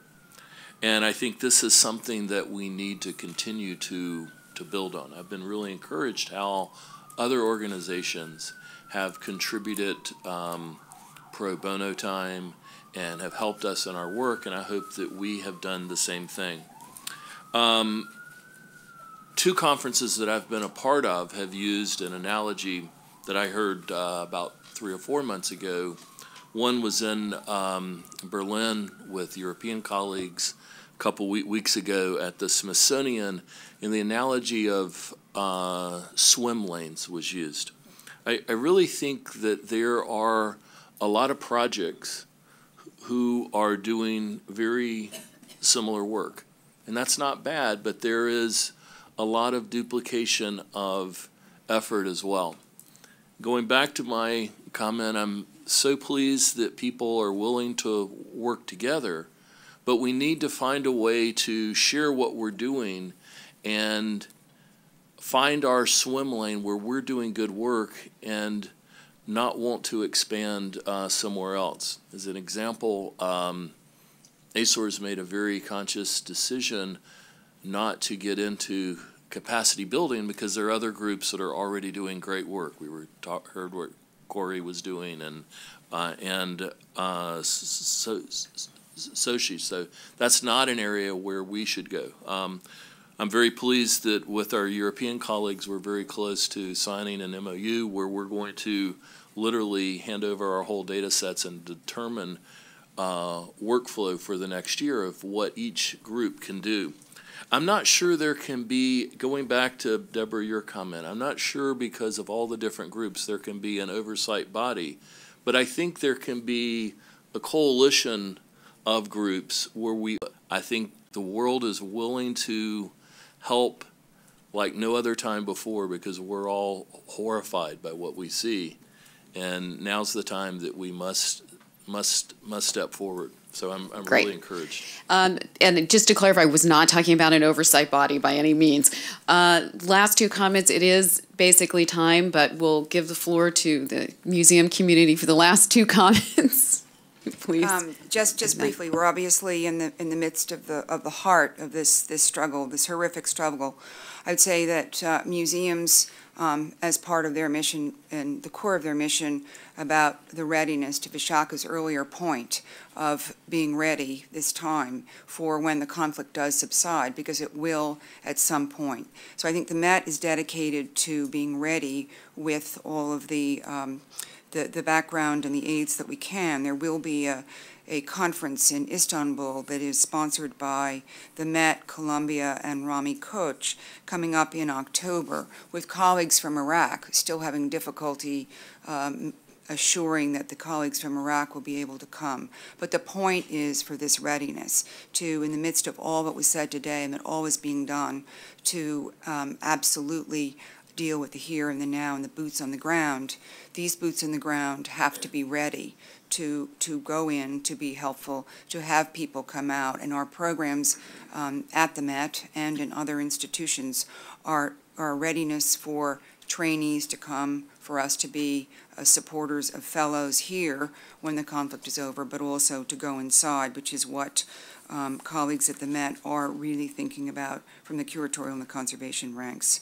And I also bring wearing a UNESCO hat that actually the Johns Hopkins School of Advanced International Studies, SAIS, has come forward, in fact, to be helpful on the technology front, on anything that they can do collectively there to help and be part of the organizations that will make what you stated earlier actually happen. So I think the museums, in their capacity as protectors and as preservers, are taking their mission enormously seriously and will lead the pack when it's time to be able to be effective there. Great, thank you. Last comment? Just a few quick responses. One is to thank Bonnie and acknowledge Bonnie and the World Monuments Fund for the work that we've been jointly doing to develop a monitoring means of, in the region. Also, it's just one of the things that Getty is doing, which includes the training of conservators in the region and doing conservation in the region.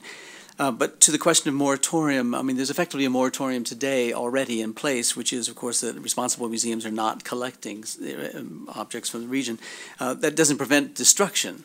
It doesn't prevent illegal acquisition. So illegal acquisition is something else, but a moratorium on legal acquisition is not going to do anything. It's the illegal acquisition and the illicit excavation and trade that is the problem. It's the black market, and as the Colonel said, we don't know the extent of it because it is effectively invisible, or the destruction is not invisible, but the trade is invisible. Otherwise, it wouldn't be a black market. The third, the question about moratorium, about leasing, just as Larry knows, I mean, that the remark to the Getty could be applied to the University of Chicago with the Oriental Institute. And the Oriental Institute has, like all other reputable museums, the responsibility to take these things and hold them in the public's interest as public property, effectively. So to lease them to private individuals who can afford to pay lease prices seems to be a backward step, not a positive forward step.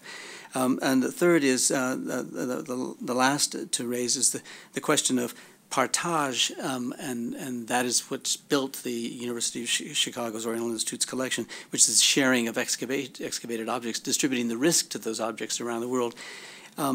Finally, one last thing, and that is haunted by the story of the young girl or woman from Tunisia, I believe it was, who said that these things were not of her heritage, but they were of some other's heritage, so she had no reason to want to preserve these things of another heritage. I think there is an inherent conflict in the language that we use often when we talk about these things as being the world's collective heritage and there being the local heritage, they being the national heritage of a place. And we've got to resolve that conflict because it's perfectly reasonable if this woman is listening to us talk about these things as being the national heritage of Tunisia, for her to say, they're not mine. They just don't belong to me. I mean, I come from a different heritage than this. They can be destroyed. They don't have to exist within the. So the sovereignty of the nation, I think, is a stumbling block that we have to address in some fashion. It's preventing us from pursuing peace in the region.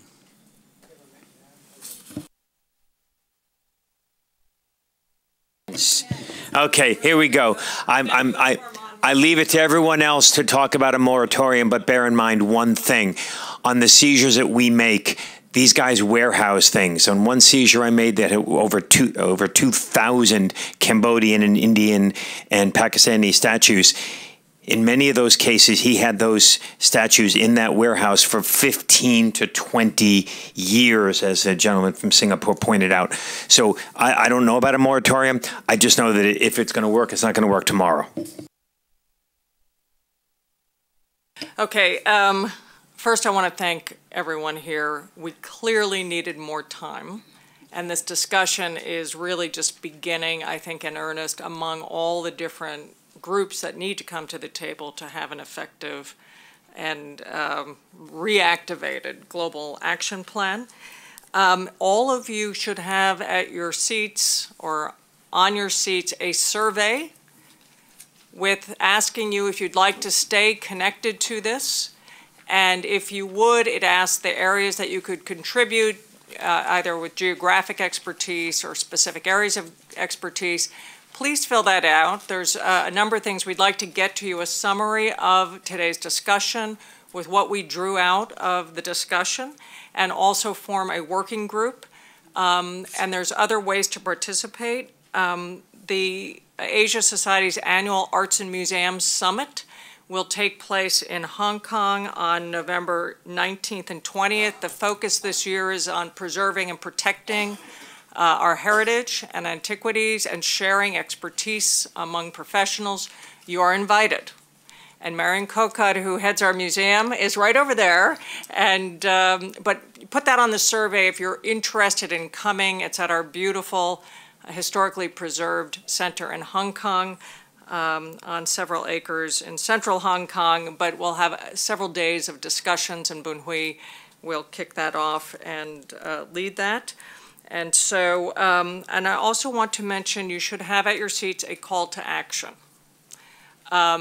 We felt it's important every time we do these events, so that doesn't become yet another drop of sand in the effort to do things, to put an exclamation point each time. And so our organization organize this together, UNESCO, the Antiquities Coalition, the Middle East Institute, will be putting this out, Asia Society. We urge you, if you like it, to put it out and promulgate it among your own members, your own organizations. We certainly can take another stab in a few months at this, but you'll see after the violin music, as I call it, really calling upon different bodies in the world to take the action they can, and I think it was remarkably prescient to some of the points made today.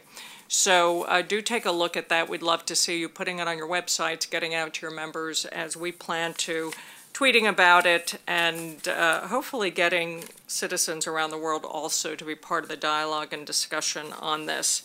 And the last thing I want to do is say you are all welcome for a special pin to go down to our museum if you'd like to see this Philippines gold exhibition. These pieces were found in about 40 years ago.